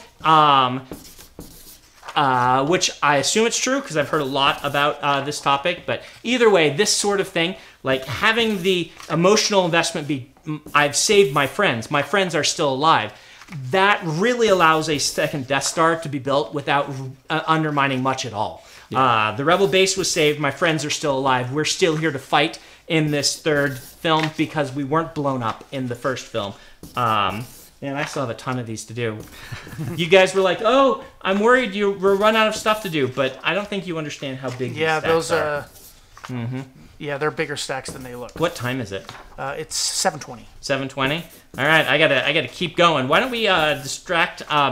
we go back to Isaac and have him show off some more art so that I can continue to power through, because I'm about halfway done with what we had to do, and it's been an hour and 20 minutes, so. All right, what do we want to move on to next? Should we show another piece of art, and then we can go on to looking at books or something at some point? So we looked at the Chicken Scouts. Let's go to the Chibis. Well, no, let's not do those. Let's do the Chibis kind of as a secondary subset of the first. The other stickers. Yeah, so let's go to the other stickers. So you choose your order in the backer kit survey that we sent out, and you get a sticker pack. Or if you've ordered all 10 sticker packs, this is the main character sticker that you get from them. Yeah. And what we have up here, I'm kind of looking over Adam's shoulder, but we've revealed some of these. And in the meantime, Ben has been finishing some others. So we've left to right, we've got Shalon with some of her personalities Well, there. maybe some spoilers here too, just so you know. Oh yeah, spoilers. Spoilers. Spoiler, but yeah, there are some kind of altars in the community. altars. Yeah, sorry, thank you. I wasn't sure what to What to call the terminology because yeah, but her other altars there. Then we have Dalinar, Yasna, Kaladin, Zeth with a little bit of spoilery imagery there. If you haven't read books 2 and 3, Malata, and then Lift with her shard fork, which I love. It's beautiful. I want one. Taln, and the Taln one's a lot of fun with the armor's just really glowy, and Ben did an excellent job there. I love his Renarin, and also we have Venli. Yeah, I think my favorite on that whole thing is Renarin. The thing to keep in mind is that these all won't be on one sheet. You will get a sheet dedicated to the order you've picked that has someone related to that order in some way, and we'll have a copy of the symbol for that order and one of the the kind of the oath theme. Yeah, the oath theme for that order, and then a character related to that order, and then a character related to them. Yeah. It's not necessarily related to the order in any way. We just wanted to have stickers of everybody. For example, we've got Venli and Eshonai on the same page, and we have Renarin and Adolin on the same page. Yeah. So it doesn't necessarily relate to the order. Not 100%. Not 100%. It's just kind of, it fits somehow. We just wanted to do some chibi characters. Right. And let's pull up the chibi characters here. Yep. Since we're talking about them. And I can kind of talk about which ones they go on, because I'm not sure they correspond with what we had our hope before. is that this might help you pick your order a little bit based on which stickers do you want. Or if you decide you want to go and get the sticker pack. Yeah. So on this one we have Windle, which goes on the Lift sticker sheet. We have Nail, which goes on the Zeth. We have Syl on Kaladin sticker sheet. The pattern on Shalon's. Wit goes with Yasna. And Taravangian with Malata. Adolin with Renarin, as we said before, and there's 2 versions of Adolin, one with his helmet and one without. We could decide which one we like better, so that sticker pack actually comes with 3 characters. Yeah, I'm hoping I can fit them all on there. Eshonai and Venli go together, and then we have Dalinar and Navani, and the connection there should be obvious. Yes. And what's the last one there? Oh, Ash goes on the Taln one because they're both heralds. Yep. So, and those are really fun, and all of these things you may see us put on other swag at some point. They're just fun things that it's been really great having Ben be able to spend more time working on these, because he just does fantastic art. Yep. He's full-time for us now. We can just be like, hey, work on this for a little while. And we'll just get all these sketches of Chicken Scouts. Yep. And he's on the Facebook feed, so hello, Ben. Hello, Ben. As always. Yep. Eventually, once there's not a global pandemic, and he lives in Canada, and so even he would have to travel internationally. Eventually, we'll have him on the streams with us. Yep, exactly. But maybe once there's not a global pandemic, or maybe we'll have him come on in one of the later streams, just call in or something. We haven't done that yet, so we're not sure. Yeah. We're adding to leveling up the stream slowly. We want to make sure that the stream quality is good before we start doing things like having call-in people and stuff. Which we're good to do now. Yeah, just kind of like a big Zoom call sort of thing. Yeah. But we will have him on at some point. And he always has great things to say about art and writing and storytelling. He was he's done many things in the animation industry, but one of them is storyboarding. So he's really good at like the sequential things like that. Yeah, he worked on Rick and Morty for a while. Rick and Morty. He did storyboarding on Dragon Prince. Some of the fight sequences. Hopefully, I can say that he did that. Sorry. If you didn't, it's live. So if you weren't able to, then, but he's really great at storyboarding and has done some great stuff. What are they gonna do? Fire him? He's ours now. Anyway. He's. I'm waiting for a text now to say, "You got it wrong, Isaac." All right, what else you got? Yeah, let's go into this. So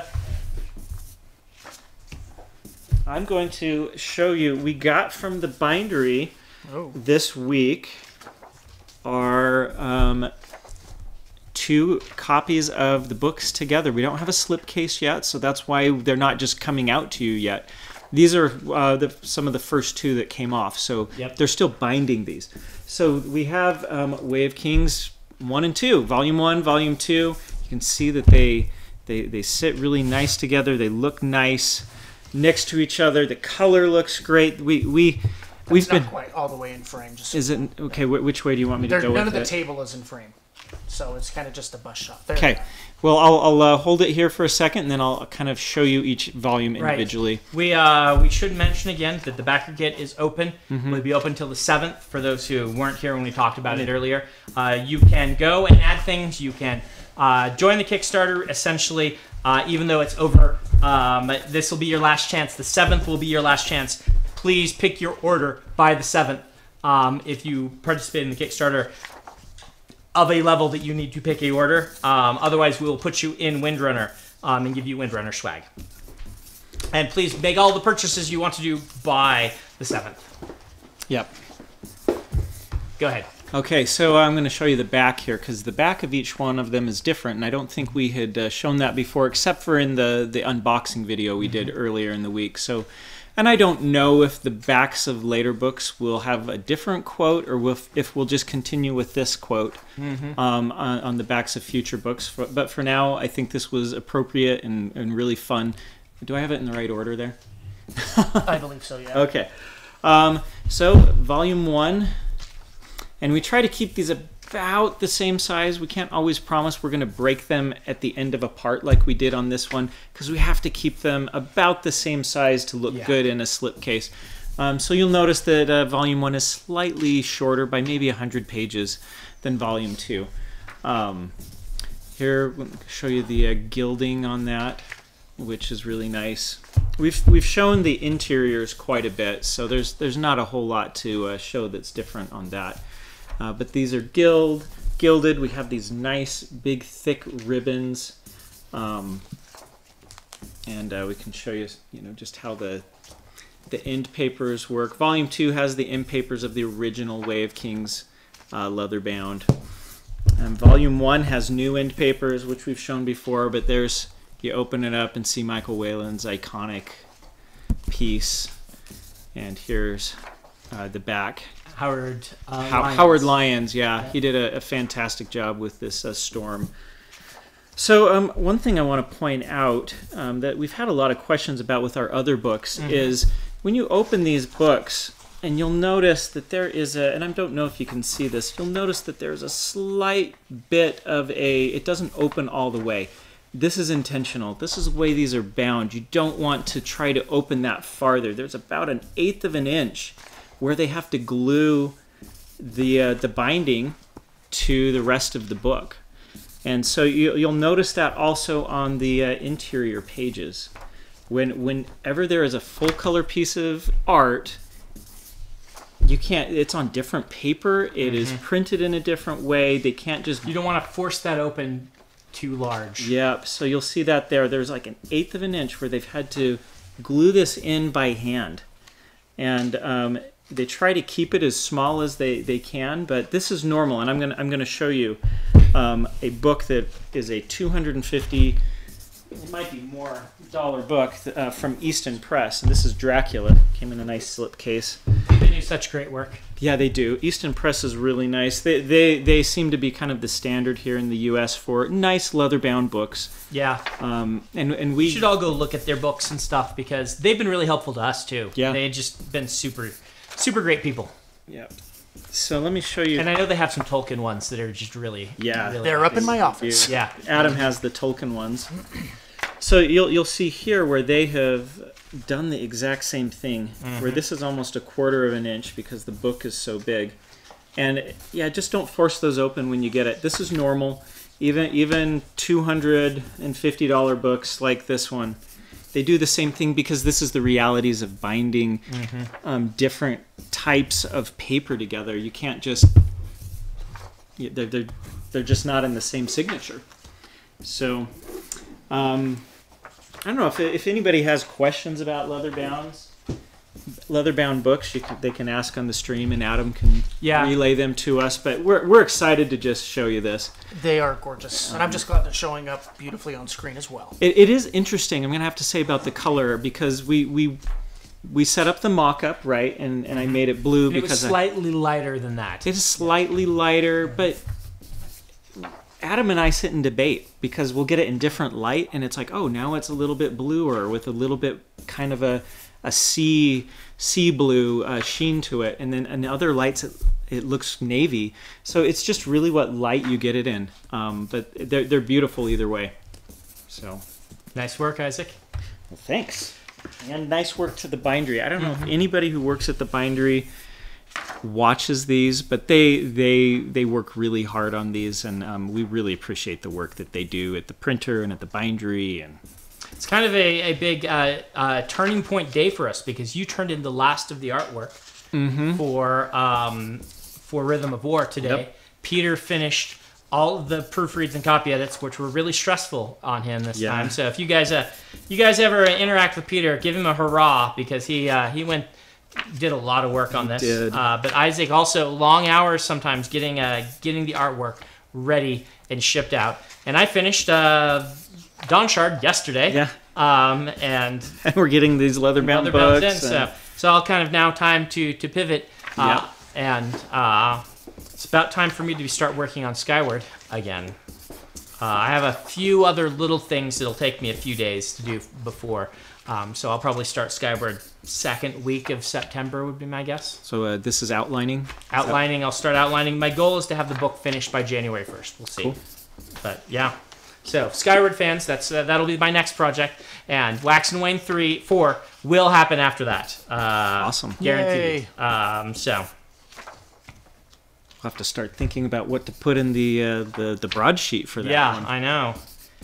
It's been a way too long. I partially blame Tor for this because I wrote 2 Wax and Wayne books in a row and said, sit on these and, release them. It would have been a nice sort of 1 year, and then had the collection the next year, and then a Wax and Wayne book, and then, it would have been just a really nice schedule where they came out every 2 years regularly. But they got a Brandon Sanderson book, and Brandon Sanderson books earned them a lot of money, and so they released one in September and the next one in January of basically 5 months apart or something like that. And we're like, I think it was closer than that. I think there were 4. They were 3 months. 3 months apart. Yeah, I think it was October and January. This is why Tor will never get a book early for me again, even if I write it early, because you learned your lesson. I learned my lesson. Now I'm sure you guys are all happy to get it out, but it caused a lot of chaos here, where we're suddenly we have to get this other book ready because they want to release it, and we just kind of trusted them. I guess they know what they're doing, and in hindsight, it didn't work well for our scheduling and stuff. We would have been so much better if we would have been ahead and had the time to spend on various things the way we wanted to. I guess it would have made more sense if it was wrapping up a trilogy, but it wasn't. Yeah. Mm-hmm. So it was that was a busy year because we were doing the re-releases of the Alcatraz books that year. We had the 2 Mistborn books. We had some of our own little hardcovers we were doing. I think both Legions we did. Yeah. And then I remember we had a year after where it's nothing's getting released. Right. For a little bit of a breather there. Yeah, but still that's plenty bad. to do. We'd rather have them space better it out. Staggered and things. So doesn't mean I'll stop doing secret projects. It just means that I will time how they get released a little more wisely. Why don't we do another question? So they're wondering what media you're interested in right now, or what you're looking forward to. So pretty open question on whatever you define as media. Man, I really want to someday make a video game. I really want to do it. I want to make, not just, I have had opportunities that I've really enjoyed. I'm doing one right now that I can't announce where I'm writing some things for someone else's video game, right? I did this for Infinity Blade. I'm doing this on here. I've had other opportunities come up that I haven't been able to take, but I wanted to, where it's just fun to, to investigate that world a little bit. But I would just really love someday to be we are going to make Brandon's video game the way Brandon wants to make it. It would not be a Cosmere property related. I would do something built to be a video game, right? I want to do, it would be really fun to do a Mistborn video game. And I'm certain we will do that eventually. But I would like to design a story built to be put in a video game, right? And maybe it could be Cosmere, but not an adaptation of something else. I just want to actually write a video game. I play them so much, and I would like to be able to, declare what the video games, be the person that gets to say how it happens, what type of video game it is and stuff. And I would love to do that. That is one of my bucket list goals. Problem is, I am unlikely to make a cheap video game, right? If you come to me and you're like, all right, Brandon, you're going to make a game. I'm like, well, we are going to, it's going to be an open world, Witcher 3 / Skyrim / Fallout style. It would probably be a shooter just because I like shooters a lot, but it could be fantasy themed. It could be not, where it's like, it's going to be like, oh, you don't want to make a $2 million indie game. You want someone to fund $100 million plus. That's probably even cheap now. Yeah, huge tentpole video game. Yes, that is what I want to do. And so if you're like, oh, we have a video game company and we make really cool mobile games or things like this, or really cool pixel art retro games, which I do still love. They're great. I'm totally happy to hear your pitches and things, but my bucket list dream is like Brandon makes a Fallout style game or something like that. Brandon makes a Borderlands style game or something on that scale. I would just love to do. So if you're a AAA game developer, yeah, if he wants to give Brandon $100 million. See, that's the thing. Yeah. They all want me to write their games. Yeah. Which is actually just fine, right? Like, games are a collaborative thing, and I am not insulted at all when a game company comes to me and says, hey, we're thinking of this cool game, here's the pitch, would you be willing to come on and help us work on it? That's cool. I enjoy that, right? And I've done that in the past and things. But what I'm talking about here is you have to be willing to say, Brandon gets final say on this game. Creative control on this game, which is essentially giving me $100 million. I don't think anyone's ever going to do it. So if you're a billionaire that has $100 billion or $100 million that you're willing to take a gamble on, just reach out. We will respond to that email. Yes, we totally will. The trick is, this is very dangerous because Kurt Schilling, right? He wanted to do this, and he made a pretty cool game called Kings of Amalur, which sold like 1 million, 2 million copies, did really well for a new IP, but did not make back $100 to $150 million because the games that do $150 million are very few and far between. They usually have to have console support as being a console exclusive, which is defraying some of that cost because they can't earn back that much money, or they have to be something like Skyrim that the company is going to support for like 10 years and put on all things because... Skyrim, Grand Theft Auto. Yeah, they stay in the red for quite a long time. Because of how much money it costs to develop these. So the reality is that, if Kurt Schilling with Bob Salvatore and was it Mike Mignola or somebody like that? He had an artist on board who was just a fantastic artist who had done a lot of cool things before and like put together his dream team. I'm going to need another Sharpie. Thanks. Put together his dream team and then made a really great game that did pretty well for a new IP, but still sank the company because pretty well for a new IP is not enough to make back some of that spending. So the chances that this will happen are very slim. And it only happened there because I think Kurt Schilling was bankrolling it. And I think he lost money on that. Brandon Rulo from the YouTube chat says that they're re-releasing that, if you didn't know that. That's good. That's good. I know Bob put a lot of work into that, just put heart and soul into that game and the world building and stuff. He's the author of the Drizzt books, if you don't know.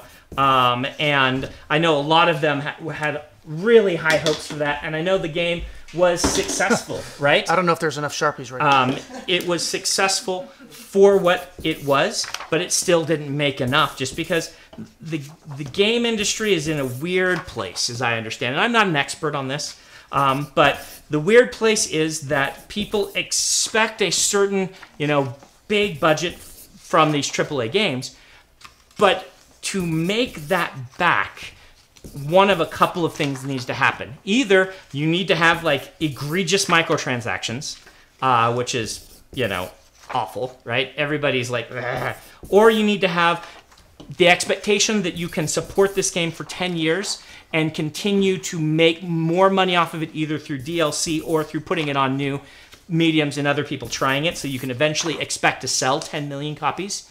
Or you need to be able to quickly then reskin it and release a new version that has a different number in it. Like, FIFA 2019, FIFA 2018, FIFA, right? Like, because there is so much work that goes into these games nowadays, that it's just really hard to make AAA games. Or I guess the fourth thing is you need to be an exclusive title where some like Sony is saying, make this exclusive game, we will give you this much money in the budget. It's partially then marketing money to sell the PlayStation 5, so you don't actually have to make it all back because we count some of that as marketing money.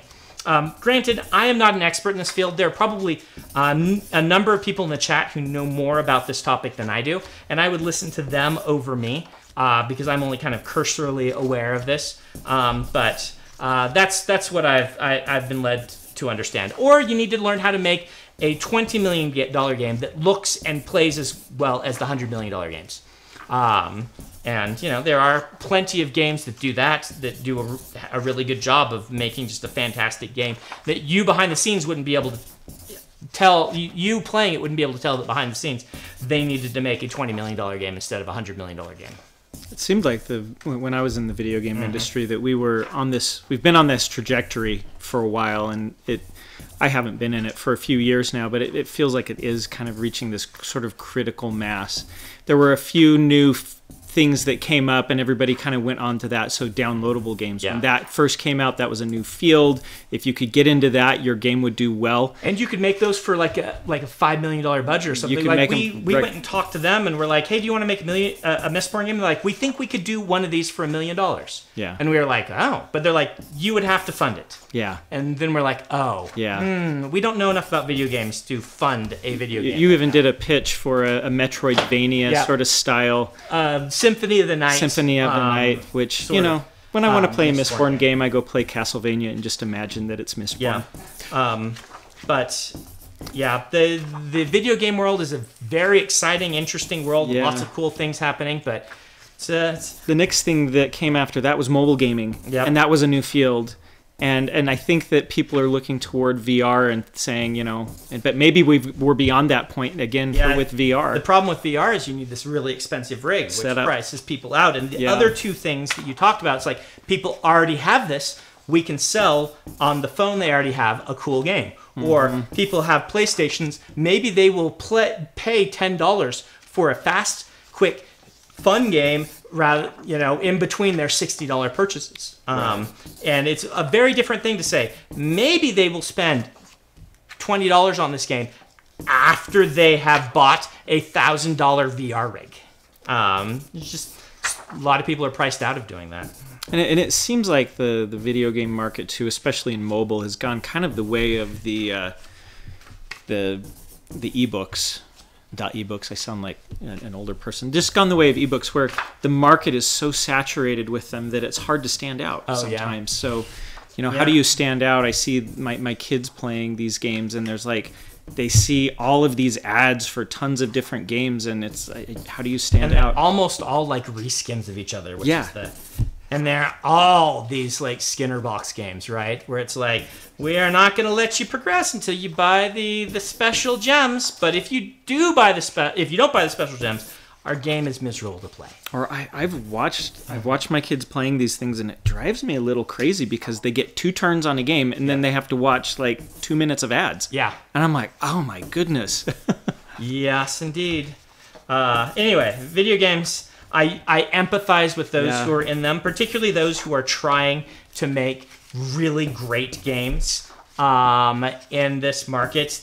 It's tough. There's a lot of cool indie developers that are doing great things. Like, I love Subnautica, which is just the perfect example of kind of indie game making just a fantastic game that is not about nickel and diming you, and just a really. And it doesn't mean that microtransactions are always bad. Right, yeah. Like I bought all the expansions to Civilization 6, and I felt everyone was a great purchase. They've supported that game the way I want to see a game support, where they're like, look, we can continue to make this game cooler if you're willing to keep kicking in some money. And I buy something, I get it, and I get to play with it. Great. I'm totally on board for that. Having come from video games, I understand sometimes when it's like, well, this is the way that video games are doing this right now, and if we want to keep making games, this is how it has to happen. So... And there's still lots of really great games getting made, right? I am playing Fallout 4 finally. I think I mentioned... That's what I'm playing right now as well. Oh, are you? Yeah. I think I mentioned in my thing that I've been saving that. And I really want to play Sekiro, but the PlayStation is kind of owned by my children in that not just like they go to bed and I could play, but it's in their space. Their space is just not a very comfortable gaming space for me. And I like my computer rig and things, so I kind of look for games I can play. And I've been saving Fallout 4 because I really like all of those.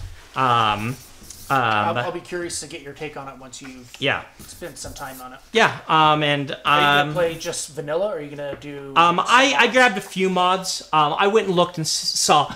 Like there's some things I watch out for and things, and I had thought that I needed the full dialogue mod, which is for those who don't know, Fallout 4 like only gives you a kind of couple of words, where traditionally in the Fallout games you see the whole sentence you're going to say before you get to choose your options. But the Bethesda Fallout games, your dialogue options don't influence gameplay nearly as much as they did back in the 1 and 2 days, or even New Vegas. So I actually didn't download that mod, and I rarely miss having it. I didn't do that one, but I grabbed a few other just kind of stability mods and some little gameplay tweak mods that I knew would make the game more fun for me. I like that they've evolved the format, and they're doing different things with the settlement building and things like that. I have my gripes about how it was executed, but I would much rather them do something like this that's different and offer a new gameplay style to the mode mechanic than just making another one. So it gets a thumbs up from me on I'm glad you did this. I'd much rather have the game this way than not having done it. But as a player, like if you guys don't know Fallout, there's like these settlements that you can build and support and things like that, which is really cool because the Fallout games are about a post-nuclear disaster world where everything is in shambles, and having a chance to kind of help actively rebuild that and like bring civilization back, it's a great addition to the game. But the way they did it is there's like 20 of these. And you go liberate one or help one out with one of their problems. They agree to join kind of your cooperative or whatever, and then you build them some infrastructure, and then leave. And what it really means is you don't feel like you're really building a base, which is what I wanted, or building a city. It means that you do their quest, you go in, you make sure they have enough beds and some machine gun turrets and enough food, and then you walk away and never go back, basically, because there's just too many of them to manage. And so you do the same small number of things 20 times, as opposed to having a really big, cool quest line where you're making one really cool base, which I would have preferred. But this is still a cool mechanic that I've had fun playing with, and I'm glad they put it into the game. And it's definitely an addition that is welcome. So I'm enjoying it. I like that. Their crafting system, I think, is the best of the crafting systems they've had in a Fallout game so far. Really enjoying the way the crafting is working. Storyline is is equivalent to Fallout 3 storyline. How about that?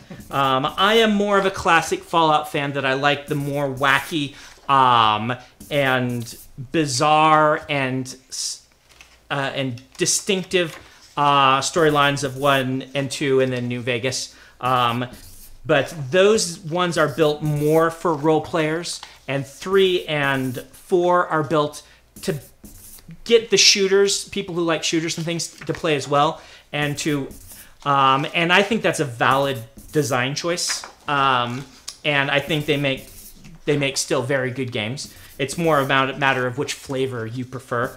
And I prefer the New Vegas flavor. But I'm not going to not play this. It's great. It's still better than most games I could pick up and play. So, yeah. Cool. And we're at 7:55? I have to get through these. They have to be done. They have to be done? They have to be done today. That's right. You did say that. That is required on me by Kara. Okay. So Isaac can take off if he wants, but you can't. No, I'm here. Don't worry. I'll hang around till So, Isaac, what video game are you playing right now? Now that you have time. Photoshop. Yeah. Clip Studio Paint, Photoshop. That's very exciting. What level are you on? I would have to ask somebody else what my level of Photoshop is. You know, I can probably do this stack and then do this stack at writing group. Do you think that Kara would be fine with that, right? I can, you know what? I can ask her No, if I she's think watching she it. gives me. It does need to be done tonight. Yeah. Yeah. They have to be mailed tomorrow. They have to be mailed Oh, tomorrow. mailed Well, tomorrow. they've got There to we be done go. tonight. So, Okay. Does that So one we need have to some be done time. too? so the thing you were planning to do afterward, we Okay. may not Okay, have to that's put off just fine. again. We were going to just record my favorite video games that we did in the newsletter. I'm going to record a video version of that so we can put it on the For YouTube. people who like visual media Yeah. instead of reading. But we're not going to do that tonight. Because we Because probably we have another probably 45 another- minutes. yeah. Another So- half hour at least. Yeah, congratulations It's to everyone these on the two. live stream. It's going to be a long one tonight. Yes. Sorry. Sorry, guys. As clarification, you don't have to do that. I don't have to do that one. We'll Yeah. do that one the next time. I know Sean will be sad to hear that, but we will put that one in next. They'll have to come in and slot it in various things. So. Kara gives us a big thank you. Okay. So. Oh, she is she watching? watching? She's watching. Oh. Kara, you Go are vacation. You were on vacation, Kara. You vacation like I vacation.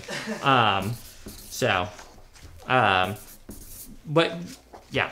So let's do some more questions. So the next one, as far as popularity goes in the next section, was do your novellas like Don Chard go through as many drafts as your full books like Rhythm of War? Generally, yes. My drafting process is pretty similar regardless of length. It's just a shorter time because it's a shorter book. So normally we're looking at about 5 drafts. And so Don Chard is 1.0. I will do a 2.0 probably next week. Will you go walk over and ask her? Yes. I told her to contact Jacob if she did, but I don't know if she has his text. They're asking if my wife wants dinner. She may already have had dinner. 8:30 is not a dinner time for Emily, but she may still want some. So if you would, that would be Still lunchtime for Brandon. yeah. Oh, I'm good. Blah, blah, blah, blah, blah, blah. Oh, 5 drafts. There'll be about 5 drafts. Now, sometimes I do that in 4 drafts. It depends on how many polishing drafts I feel I need. But usually it's 1.0. Then 2.0 is fix all the problems I know it has. 3.0 is enter alpha reader comments. 4.0 is put in beta reader comments. 5.0 is the final polish. And I imagine it will go through 4 or 5 drafts. Once in a while, like on a short book, we can combine alpha reader and beta reader comments because it's not as overwhelming to collate on a 40,000 word thing.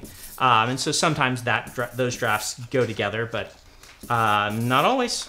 So we'll see. The next question is, as a medical student who is currently in my musculoskeletal class, how different is the internal anatomy of the quote-unquote humans of the worlds of the Cosmere? Like structure and number of muscles, bones, organs, things like that. In general, you wouldn't have a problem. Anything that is, there would be minor differences. Like there's going to be some slight anatomy differences. For like Scadrians, right, where we're changed to deal with the dust and stuff and things like that. So you'd be like, wow, the lungs are different here, the ash, I mean. And Roshar is a lower gravity, higher oxygen environment, and you're gonna find longer bones. You're gonna find just stuff like that on Roshar. But in general, you would be like, this is a human who has been whose species has slightly evolved toward a different environment rather than this is not human at all. Now, if you were to ask about an Aeamian, either variety, it would be very, very, very different. You would be you would be like Bones trying to operate on Spock. The Sleepless would be you'd need like a very different degree for dealing with them. I'm very excited to eventually get the Sleepless fully into the stories. They're from my second novel, Star's End.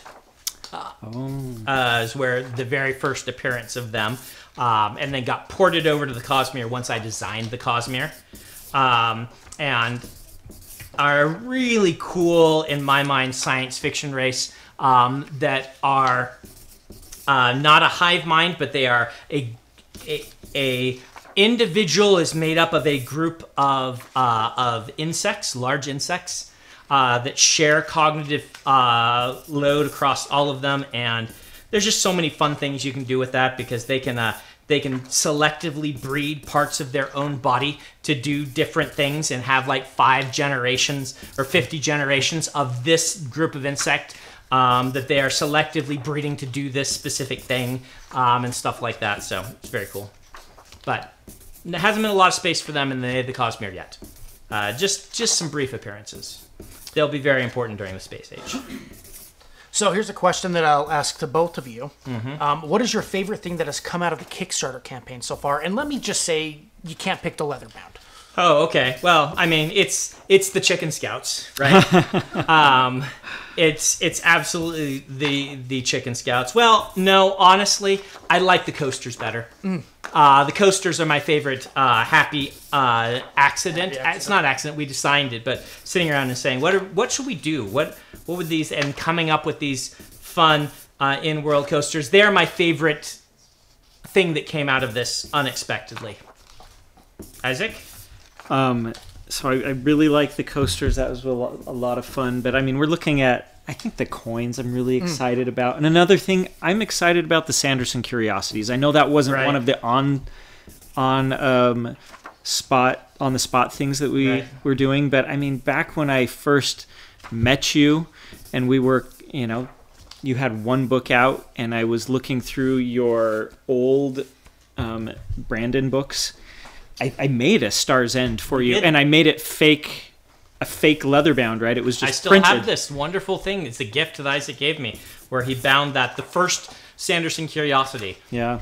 So, I mean, that's kind of a combination of the Sanderson Curiosities and the leatherbounds put together but now that we get to go back and kind of bind some of these in a cool way, both the Sanderson Curiosities, some of them, and the new books in leatherbound, that's just kind of cool, I think, that we get to do that. If we ever have a physical bookstore, we will have the Star's End there.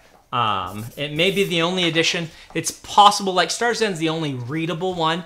Maybe Pandora, Sixth Incarnation Pandora, but of those early books. But it's still, I mean, it's not great. I've read parts of Star's End, and it was fun. Yeah. I mean, the cool thing about these that I would like people to know is that as I've read your early books, that they're early books, but you can tell that you enjoy writing a story, and there's fun things about it, and there's cool things that still grab your attention, and you go, this guy, I hope he gets encouragement because he will be a good writer someday. Yeah. So the next question, and I don't know if you'll be able to speak to this because it's been a while since you started, but they said, what constitutes a good deal in traditional publishing today? Boy, it is. You need to ask that to people who are breaking in right now. I would say that a good deal right now, if you're going to say what's good, I would be looking for a higher advance now to convince me to go traditional as a new author than I would have been during my era. So I got offered $5,000, and we talked them up to $10,000 for Elantris and $10,000 for Mistborn as an advance. And that was pretty standard at the time. That was pretty standard. Like Toby Buckell did a survey of authors around the time. It was a few years later, but he's like, what were your first advances and what are your current advances? And he came out with like a $6,000 average for a first book, which, you know what, was actually just fine back then because traditional publishing was the only game in town, but there were 6 publishers, right? And they tended to, the market had found, what about you could take a risk on a new author that doesn't have any hype behind them and things, and what about you could pay? And yeah, you can't live on $5,000, but the idea is that this is just a way to kind of kickstart your career, just fine. The issue now is that making $5,000 off of a book that you are self-publishing, it's not that hard to do. It is still hard, right? You still have to be a good writer, and you still have to put in the legwork. But I think a lot of the self-published people would say, yeah, $5,000, like, you own the rights to this book, you keep it up there for 10 years, you're gonna make that on your book. And taking that from a traditional publishing route might be an unwise move. It might be a wise move. It depends on your personal, what you're looking for. Go watch the lectures we've talked about. But what a publisher is promising you with publishing your book is that they can reach more people, they can market it better, they can get it in front of, they can launch you better than you could launch yourself, and you are willing to give up a big chunk of your profit on individual books in order to sell way more books. That is what a traditional publishing thing should be.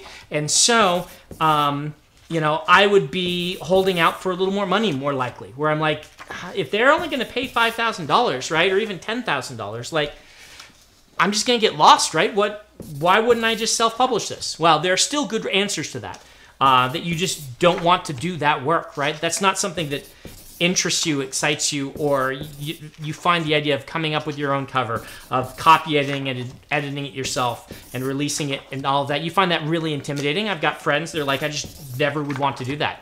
That's totally fine. There's nothing wrong with you. But you have to become the project manager at that point, and that's a lot of work. It is a lot of work. But at the same time, like, if you were to go to talk to Jancy or one of my other friends who's an indie publisher and say, what would you say? I think they would say, 5,000. Do not take 5,000. You can get 5,000.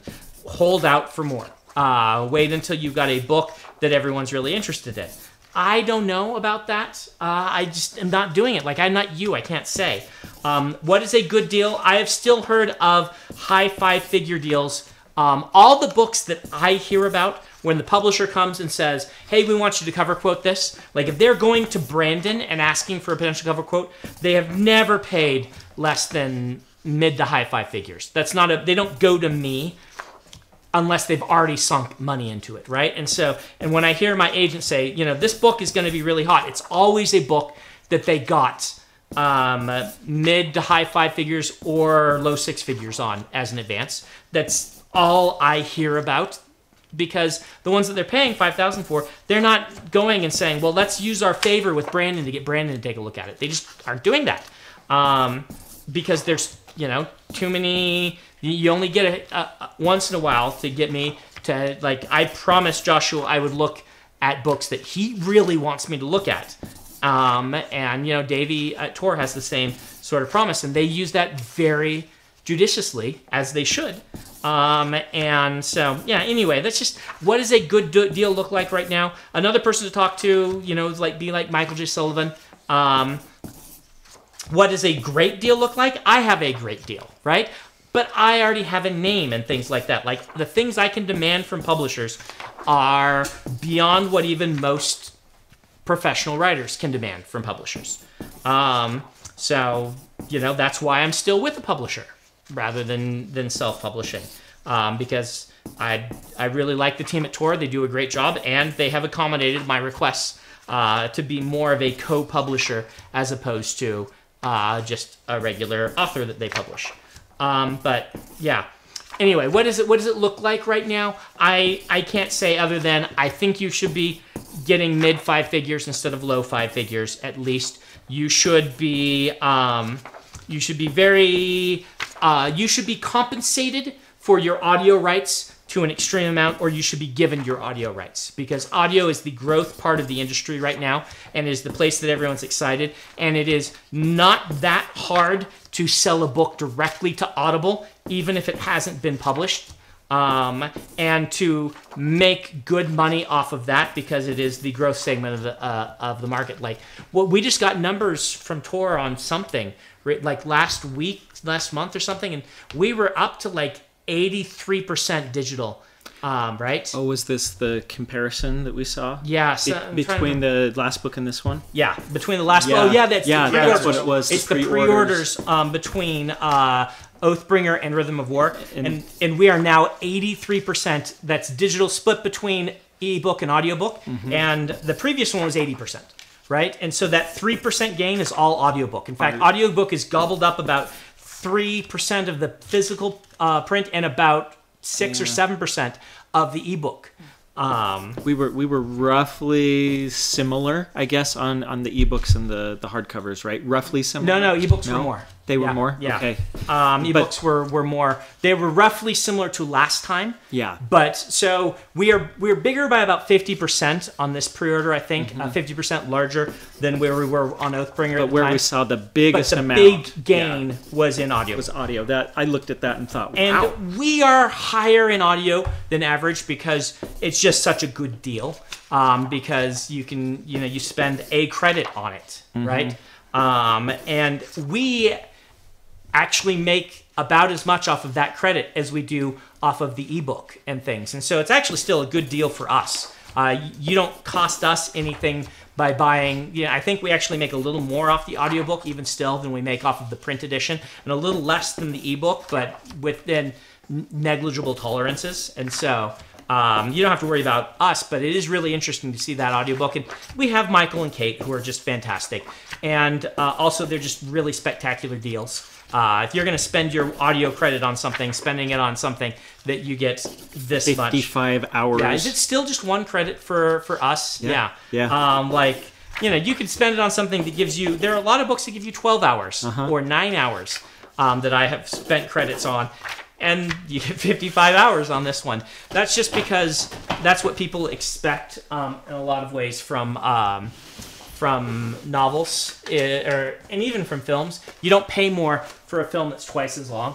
That's just for whatever reason, the way that our market system has worked for entertainment. You pay by the experience, not by the length of that experience in most cases.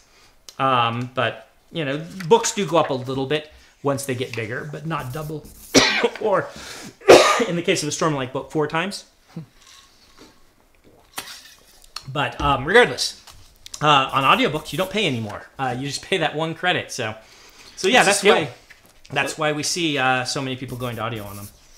So one thing maybe to point out with kind of that fits along with this question is if you get a deal from a small publisher, they may not pay you in advance, and at that point, you have to look at, right. What are they offering you? Because if you are at all interested in self-publishing, that might be the point for you to say, maybe I should look into self-publishing this. Yeah, with a small press, I think the better deal you can get is to have a small press handle physical and you keep audio and ebook. Yeah. But they aren't going to like that because, they're getting, if it were Brandon Sanderson, they'd be getting 17% of the business. But for someplace not offering in advance, yeah.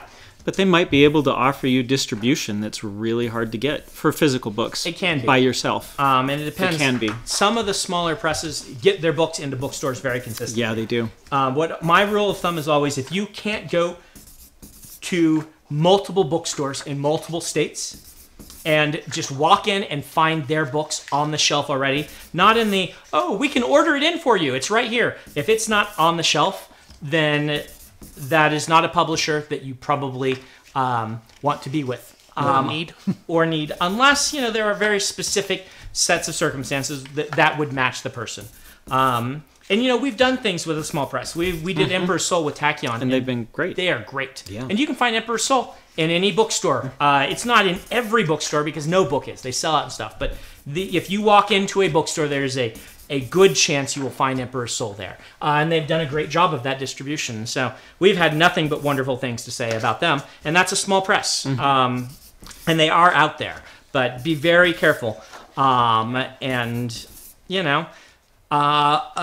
would look at, if you were going with a traditional publisher, what does a good deal look like? They are offering you $50,000 per book for 2 books. And they are leaving you with your foreign rights, and they're taking at most World English, which I still wouldn't even really want to give them, but depends on the publisher. Some of them are better at that, and or Spanish for North America. At $50,000 per book, you could give them audio, right? Your agent may be able to talk on this, but that's enough. That most of the publishers are not signing deals with new authors that don't give them audio. But at that point, that's where I'd say, okay, this is worth going traditionally published. This means that I've got a decent chance of them doing a good marketing blitz on it. It's going to be in all the bookstores. So they're spending that much on it. Barnes & Noble's going to take it. The indies are going to take it. I'll be in front of reviewers, and I can live on $50,000 a year. Remember that $50,000 doesn't go as far as you think it does, because you're going to be paying 15% of that to your agent, and you're going to be paying an extra 7.5% in America to self-employment tax. That doesn't count insurance. But I think you could probably make that, you could live on that while you're writing the next books, which is what an advance is supposed to do for you. An advance that does not let you live on it while you're writing the next books. Once upon a time, I was fine with taking myself, because you know what? Yeah. Depends on where you live too, right? Yep. If you really want to be an author and that's what you're making, you might want to look at the cost of living of different states, right? You're living in downtown San Francisco. That is just not going to play. Right. But anyway, that's what I would, in my ignorance, not selling right now, say is what a good deal looks like right now. Never give them film rights. Publishers don't know what to do with them. They will try to take them. Don't give them foreign rights, with the asterisks of sometimes World English, which is okay to give them. Never give them anything more than that, or the Spanish language North American. Another question is, are there any mythologies that you have hoped to incorporate into the Cosmere in some form, like Celtic, Norse, Egyptian, or Chinese? No, that's not really how I look at it. I don't generally say, I'm going to be inspired by this mythology. I know a lot of writers do, and that's fine. I tend to look and say, this part of this mythology is really interesting. It says something about this culture. The Norse mythology that they're going to lose, right? Ragnarok is going to happen. That is fascinating, right? The idea that Greek and Roman mythologies had these different names for what were essentially the same gods that over time became more and more like one another is a really cool idea. I like that aspect of it. But it's not like, even when I wrote the Spren, which have some roots in Shinto and some Asian mythology, it's not like I'm sitting down saying, I'm going to use this. What I'm saying is what fascinated me. The idea that everything has a soul fascinates me, right? The idea from Plato that there are multiple realms of existence. These things mix together, and there are other seeds like that that I will incorporate. But I don't sit down and say, this is the time to do this. Once in a while, I'll use a culture like that and say, I'm going to use the linguistics of this culture and kind of base some things on this culture because it is interesting to me. You've seen me do that with the Horn Eaters, right? But mythology's not as much. You touched on this a little bit in the last answer, but people were wondering what the process is like to get a cover quote or learn from a famous author. So, there are lots of ways that it happens. I got my early cover quotes when they're much more important when you're brand new. Like Robin Hobb gave me one because I did a book signing next to her and just chatted with her. She was just super nice. Robin Hobb is like the matriarch of the fantasy genre. She adopts everybody that I've seen her meet. She adopted me. Just delightful human being. And afterward, I'm like, would you consider giving me a cover quote? And usually you ask, would you consider reading the book to potentially give a cover quote? Because you're never asking for a quote, you're asking for the read. And if the author likes the read, then they will give you a quote. That's kind of the thing. If they don't like it, generally the kind of understood thing is that they're just not going to say anything, right? If if they don't like the book, they're not going to trash it. But if they like it, they'll give you a quote. And so that is how I got my quotes. The publisher often calls in favors to make this happen, and so does the agent, being like, will you read this? Like with Elantris, I asked Scott Card, right? I had the church connection. I didn't know him, but I knew he had a review thing on his blog, and I asked if he would be willing to give it a read. You were at the same publisher. Yeah, I knew his niece, right? When the world of people who belong to the Church of Jesus Christ is a very, we know each other, right? It was not a big surprise to me to find out that Ben, who had become my friend at college, grew up next door to my grandma, right? It's like, oh, this just happens. It's a small world. Isaac's from Idaho Falls also. And it's not like I knew that. Yeah, we didn't even know each other, but my wife taught Donny Osmond's kids in middle school, right? You just do because of whatever. And so I just said, hey, would you be willing to read it? He did. The publisher went to Robert Jordan and George Martin, which they had very lofty aspirations with that, which I appreciate. That was Moshe. But for Robert Jordan, they just sent the arc to him, and it went into the many, many, many arcs that he got. He just had a wall. Harriet showed me when I was there, and we found Elantris in that just was in the big stack, right? And Robert Jordan wasn't feeling well at the time. He just was not giving a lot of blurbs. It wasn't just me, but I can really empathize. There are way more books getting published than you can read. And I really want to be reading my students' and my friends' books, right? And so George Martin read Elantris and said, too high magic for me. It's not really my thing. He doesn't prefer stories that have this whole, magic is a thing that you have to figure out and then solve the problem with. Just wasn't his thing. Had a very nice, polite, fun book. I wish you a lot of luck. It's not for me to blurb. And I've always appreciated that, right? That's exactly what you want to get from someone. You don't want someone to feel they have to blurb it and then, or things like that. It was really nice of him to even take the time to write back and say it's not for me.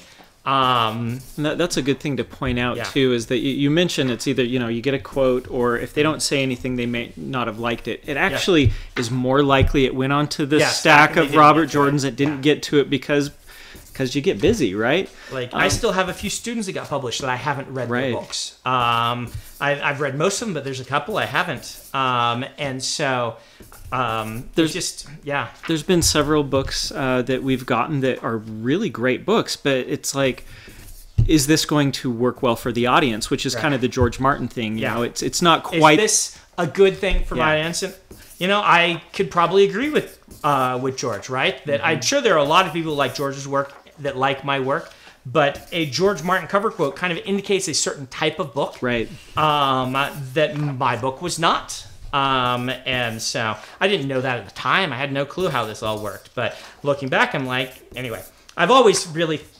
appreciated that from George. He's always just been a class act to everyone I know. I've told this story many times, but my best George Martin story is the story when I lost the Campbell Award, which was is now called the Amazing or the Astounding Award. Astounding Award, the Best New Writer Award, right? And I lost it, and so I was at a party later that night with my editor, who got into all the exclusive parties. So I was at the chili tasting. There's this kind of famous chili tasting that happens. It's a closed door party. You have to know somebody to get in. I didn't even know any of this. Moshe just took me to him, right? And so I'm sitting there, and I'm kind of looking sad, and George Martin wanders by, and he says, don't worry, kid. I lost that damn award the first year it was offered. And then he gave me his little badge that he would give out to people. It says Hugo Loser on it. It has a Hugo rocket that's bent. Patted me on the shoulder, and then went off and got some chili. And that's just George, right? I've heard dozens upon dozens of stories like that. And no one has a mean word to say. So, he takes care of the community also. I really like George. but yeah, like the book was the wrong book for him to cover quote.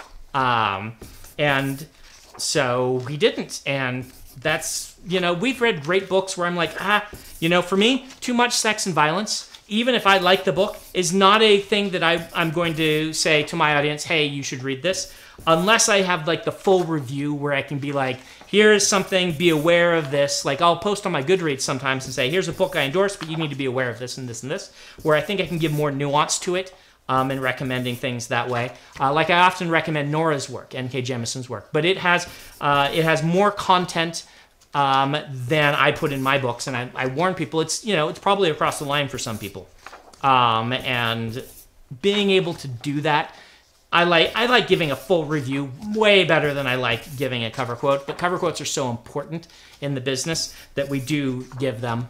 But I end up giving more of them to my students and friends because they're people I know, right? They're the books I'm already reading because, when Mary Robinette comes out with a new book, I just read it because I like it.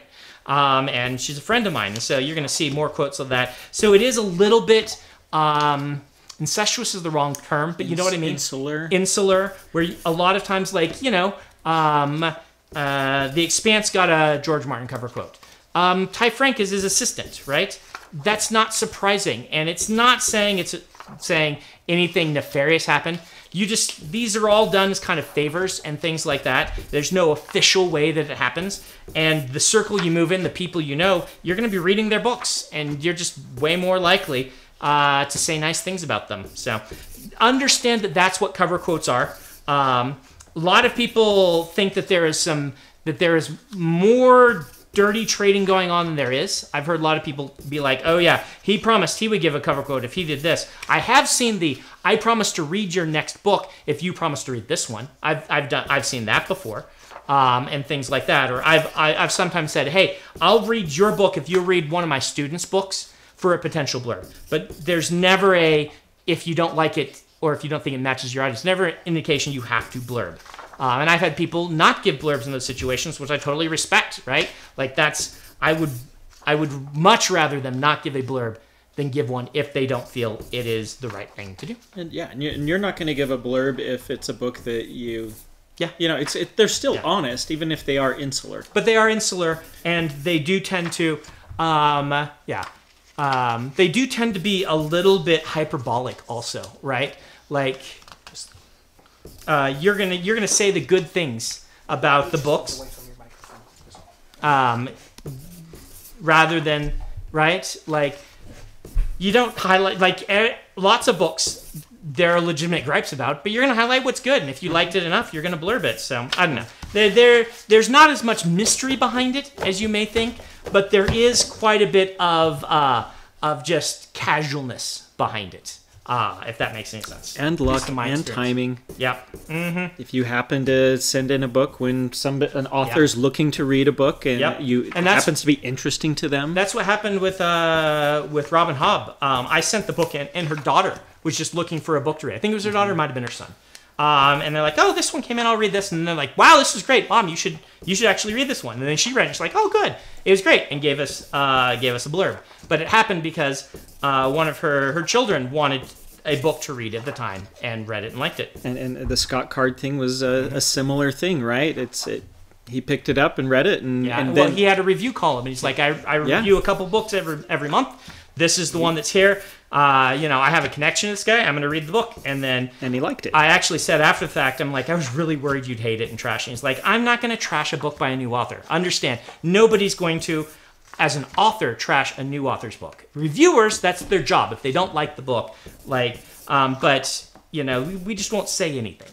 A new author does not need Brandon Sanderson getting up and saying, yeah, I didn't really like it. There's already enough. The deck is stacked against you enough that I'm just not going to say anything, because if other people like it's taste, it's art, right? I'm not offended when people like things I don't like. In fact, I think that's cool. They can explain to me why they like it, and I can learn a little bit more about them and the world, right? So if I don't like something, I just don't blurb it. So that Scott Card quote is actually what put you back on my radar, because we had been at the leading edge, but kind of just sort of passed, right? Right. but we knew a lot of the same people. And then I saw that, and I'm like, I think I know this guy from The Leading Edge. And then looked you up, took your class, and so, you know. And introduced me to my wife, and so. So Scott's blurb is what put me on that path. Scott's blurb. Well, just is why I got married. In a roundabout way. Oh man, if Laura hears about that, she's gonna be like, "Ha! The fact that I'm his niece maybe got you that, so she can claim that she's behind me marrying Emily." But then whoever convinced me to go to Leading Edge could be like, right, "Oh, this you is met Laura at Leading Edge, so." This is the butterfly wings causing a hurricane in the Gulf, right? Mm-hmm. And you can trace that all the way back to my high school teacher who handed me the little thing for the writing contest. It was at a local science fiction convention, which is the first time I ever went to a convention, because I went because I was, in the running for the contest, and then discovered sci-fi conventions, which is why I started going at BYU to L2E, which is where I heard about Leading Edge, and So someday this will be a biopic, but they'll add time travel to it, and there'll be all these moments where... Man, my biopic would be so boring, because there's not a place where I get addicted to drugs and drive everybody who loves me away from me, and then come back and go to rehab and learn to re-love life again. That's why they have to add time travel. Yeah, they don't have that one. What are they going to do? Make it up. He sat in a room for a long, long time writing books, and then one day someone liked it and paid him money for it. Then there was Chicken Scouts. And then that turned somehow into Chicken Scouts. Yeah. Final question? Sure, final question. What do you do when your subplots have subplots? Subplots have subplots? So normally... I leave them, right? Because a subplot is usually something that you are mentioning so infrequently that it does not distract from the story. When they're things that I do, they are just, really kind of minor things. Like, Lopen becoming the king of Althkar, right? Which he did, but isn't really in the books, and he mentions once in a while. That's a subplot. Lopen's a subplot character. You're learning very slowly and occasionally about how he goes through his Knights Radiant oaths and things like that. And in his life, there was a subplot that is about, his relationship to his cousins, and there's another subplot that is about, this thing he did to save Elokar and stuff like that. I just leave little lines in here and there, and then if I end up having a chance, like Donshard delves a little bit more into Lopen because I have a chance to use him as a viewpoint character. Then I have the seeds for those things to expand into kind of full subplots instead of subplots. But I think what they're asking is probably something I haven't had a big problem with, which is what happens when either your side stories become more interesting than your main stories, or when you are getting lost in the weeds of, we had this subplot, but it is mutating and taking on this life of its own and things like that. Much more of a problem for discovery writers, generally than outliners, though it can happen to outliners. And I often give the advice I've heard, which is decide if that subplot makes its own book, right? Like when I cut the whole Mad Prince sequence from Elantris, what Moshe told me is, look, this is a great character. He's really interesting. He's quirky. Save him for another book. Right here, it's distracting from the main story. Cut this whole sequence. And he was right. I actually think it was Joshua who said that, as I recall. And he was right, and I cut it out, and I never used the character again because he wasn't a great character, but I thought he was at the time, and it was easier for me to give up on it by cutting him out and saying, I'll do him justice at some point in the future. So either being very delicate with a light touch on some of these subplots, or cut him out completely and write a character at some point that has that as a main plot of their character arc, and do it justice. That's what I would recommend. And we are finished, so Kara can be happy that we have signed all of these things to be shipped off tomorrow. Sean Speakman, I'm sorry, I will get to those, I promise. Those may end up being the thing I do at Writing Group, because these days when we sit at Writing Group, Kara always hands me something to have to be doing while I'm talking. But thanks for hanging out for this extra long stream. One more reminder, Backer Kit is up until the 7th of September. Through the 7th. Through the 7th. Mm-hmm. And so make sure you go in, look at the things, order anything you want to order. choose your Knights Radiant in the poll we sent you, the email we sent you, we will see you probably in 3 weeks, right? We aren't going to do one next week. We did this week's instead of that, and then we would have skipped a week, and so we have to wait till we get in the next stack of Way of Kings to sign. Which they're working on. So when that comes in, we will be back with another live stream. Until then, take care, guys. I'm going to make sure to get Dawn Shard out to you as soon as is reasonable. Thank you so much.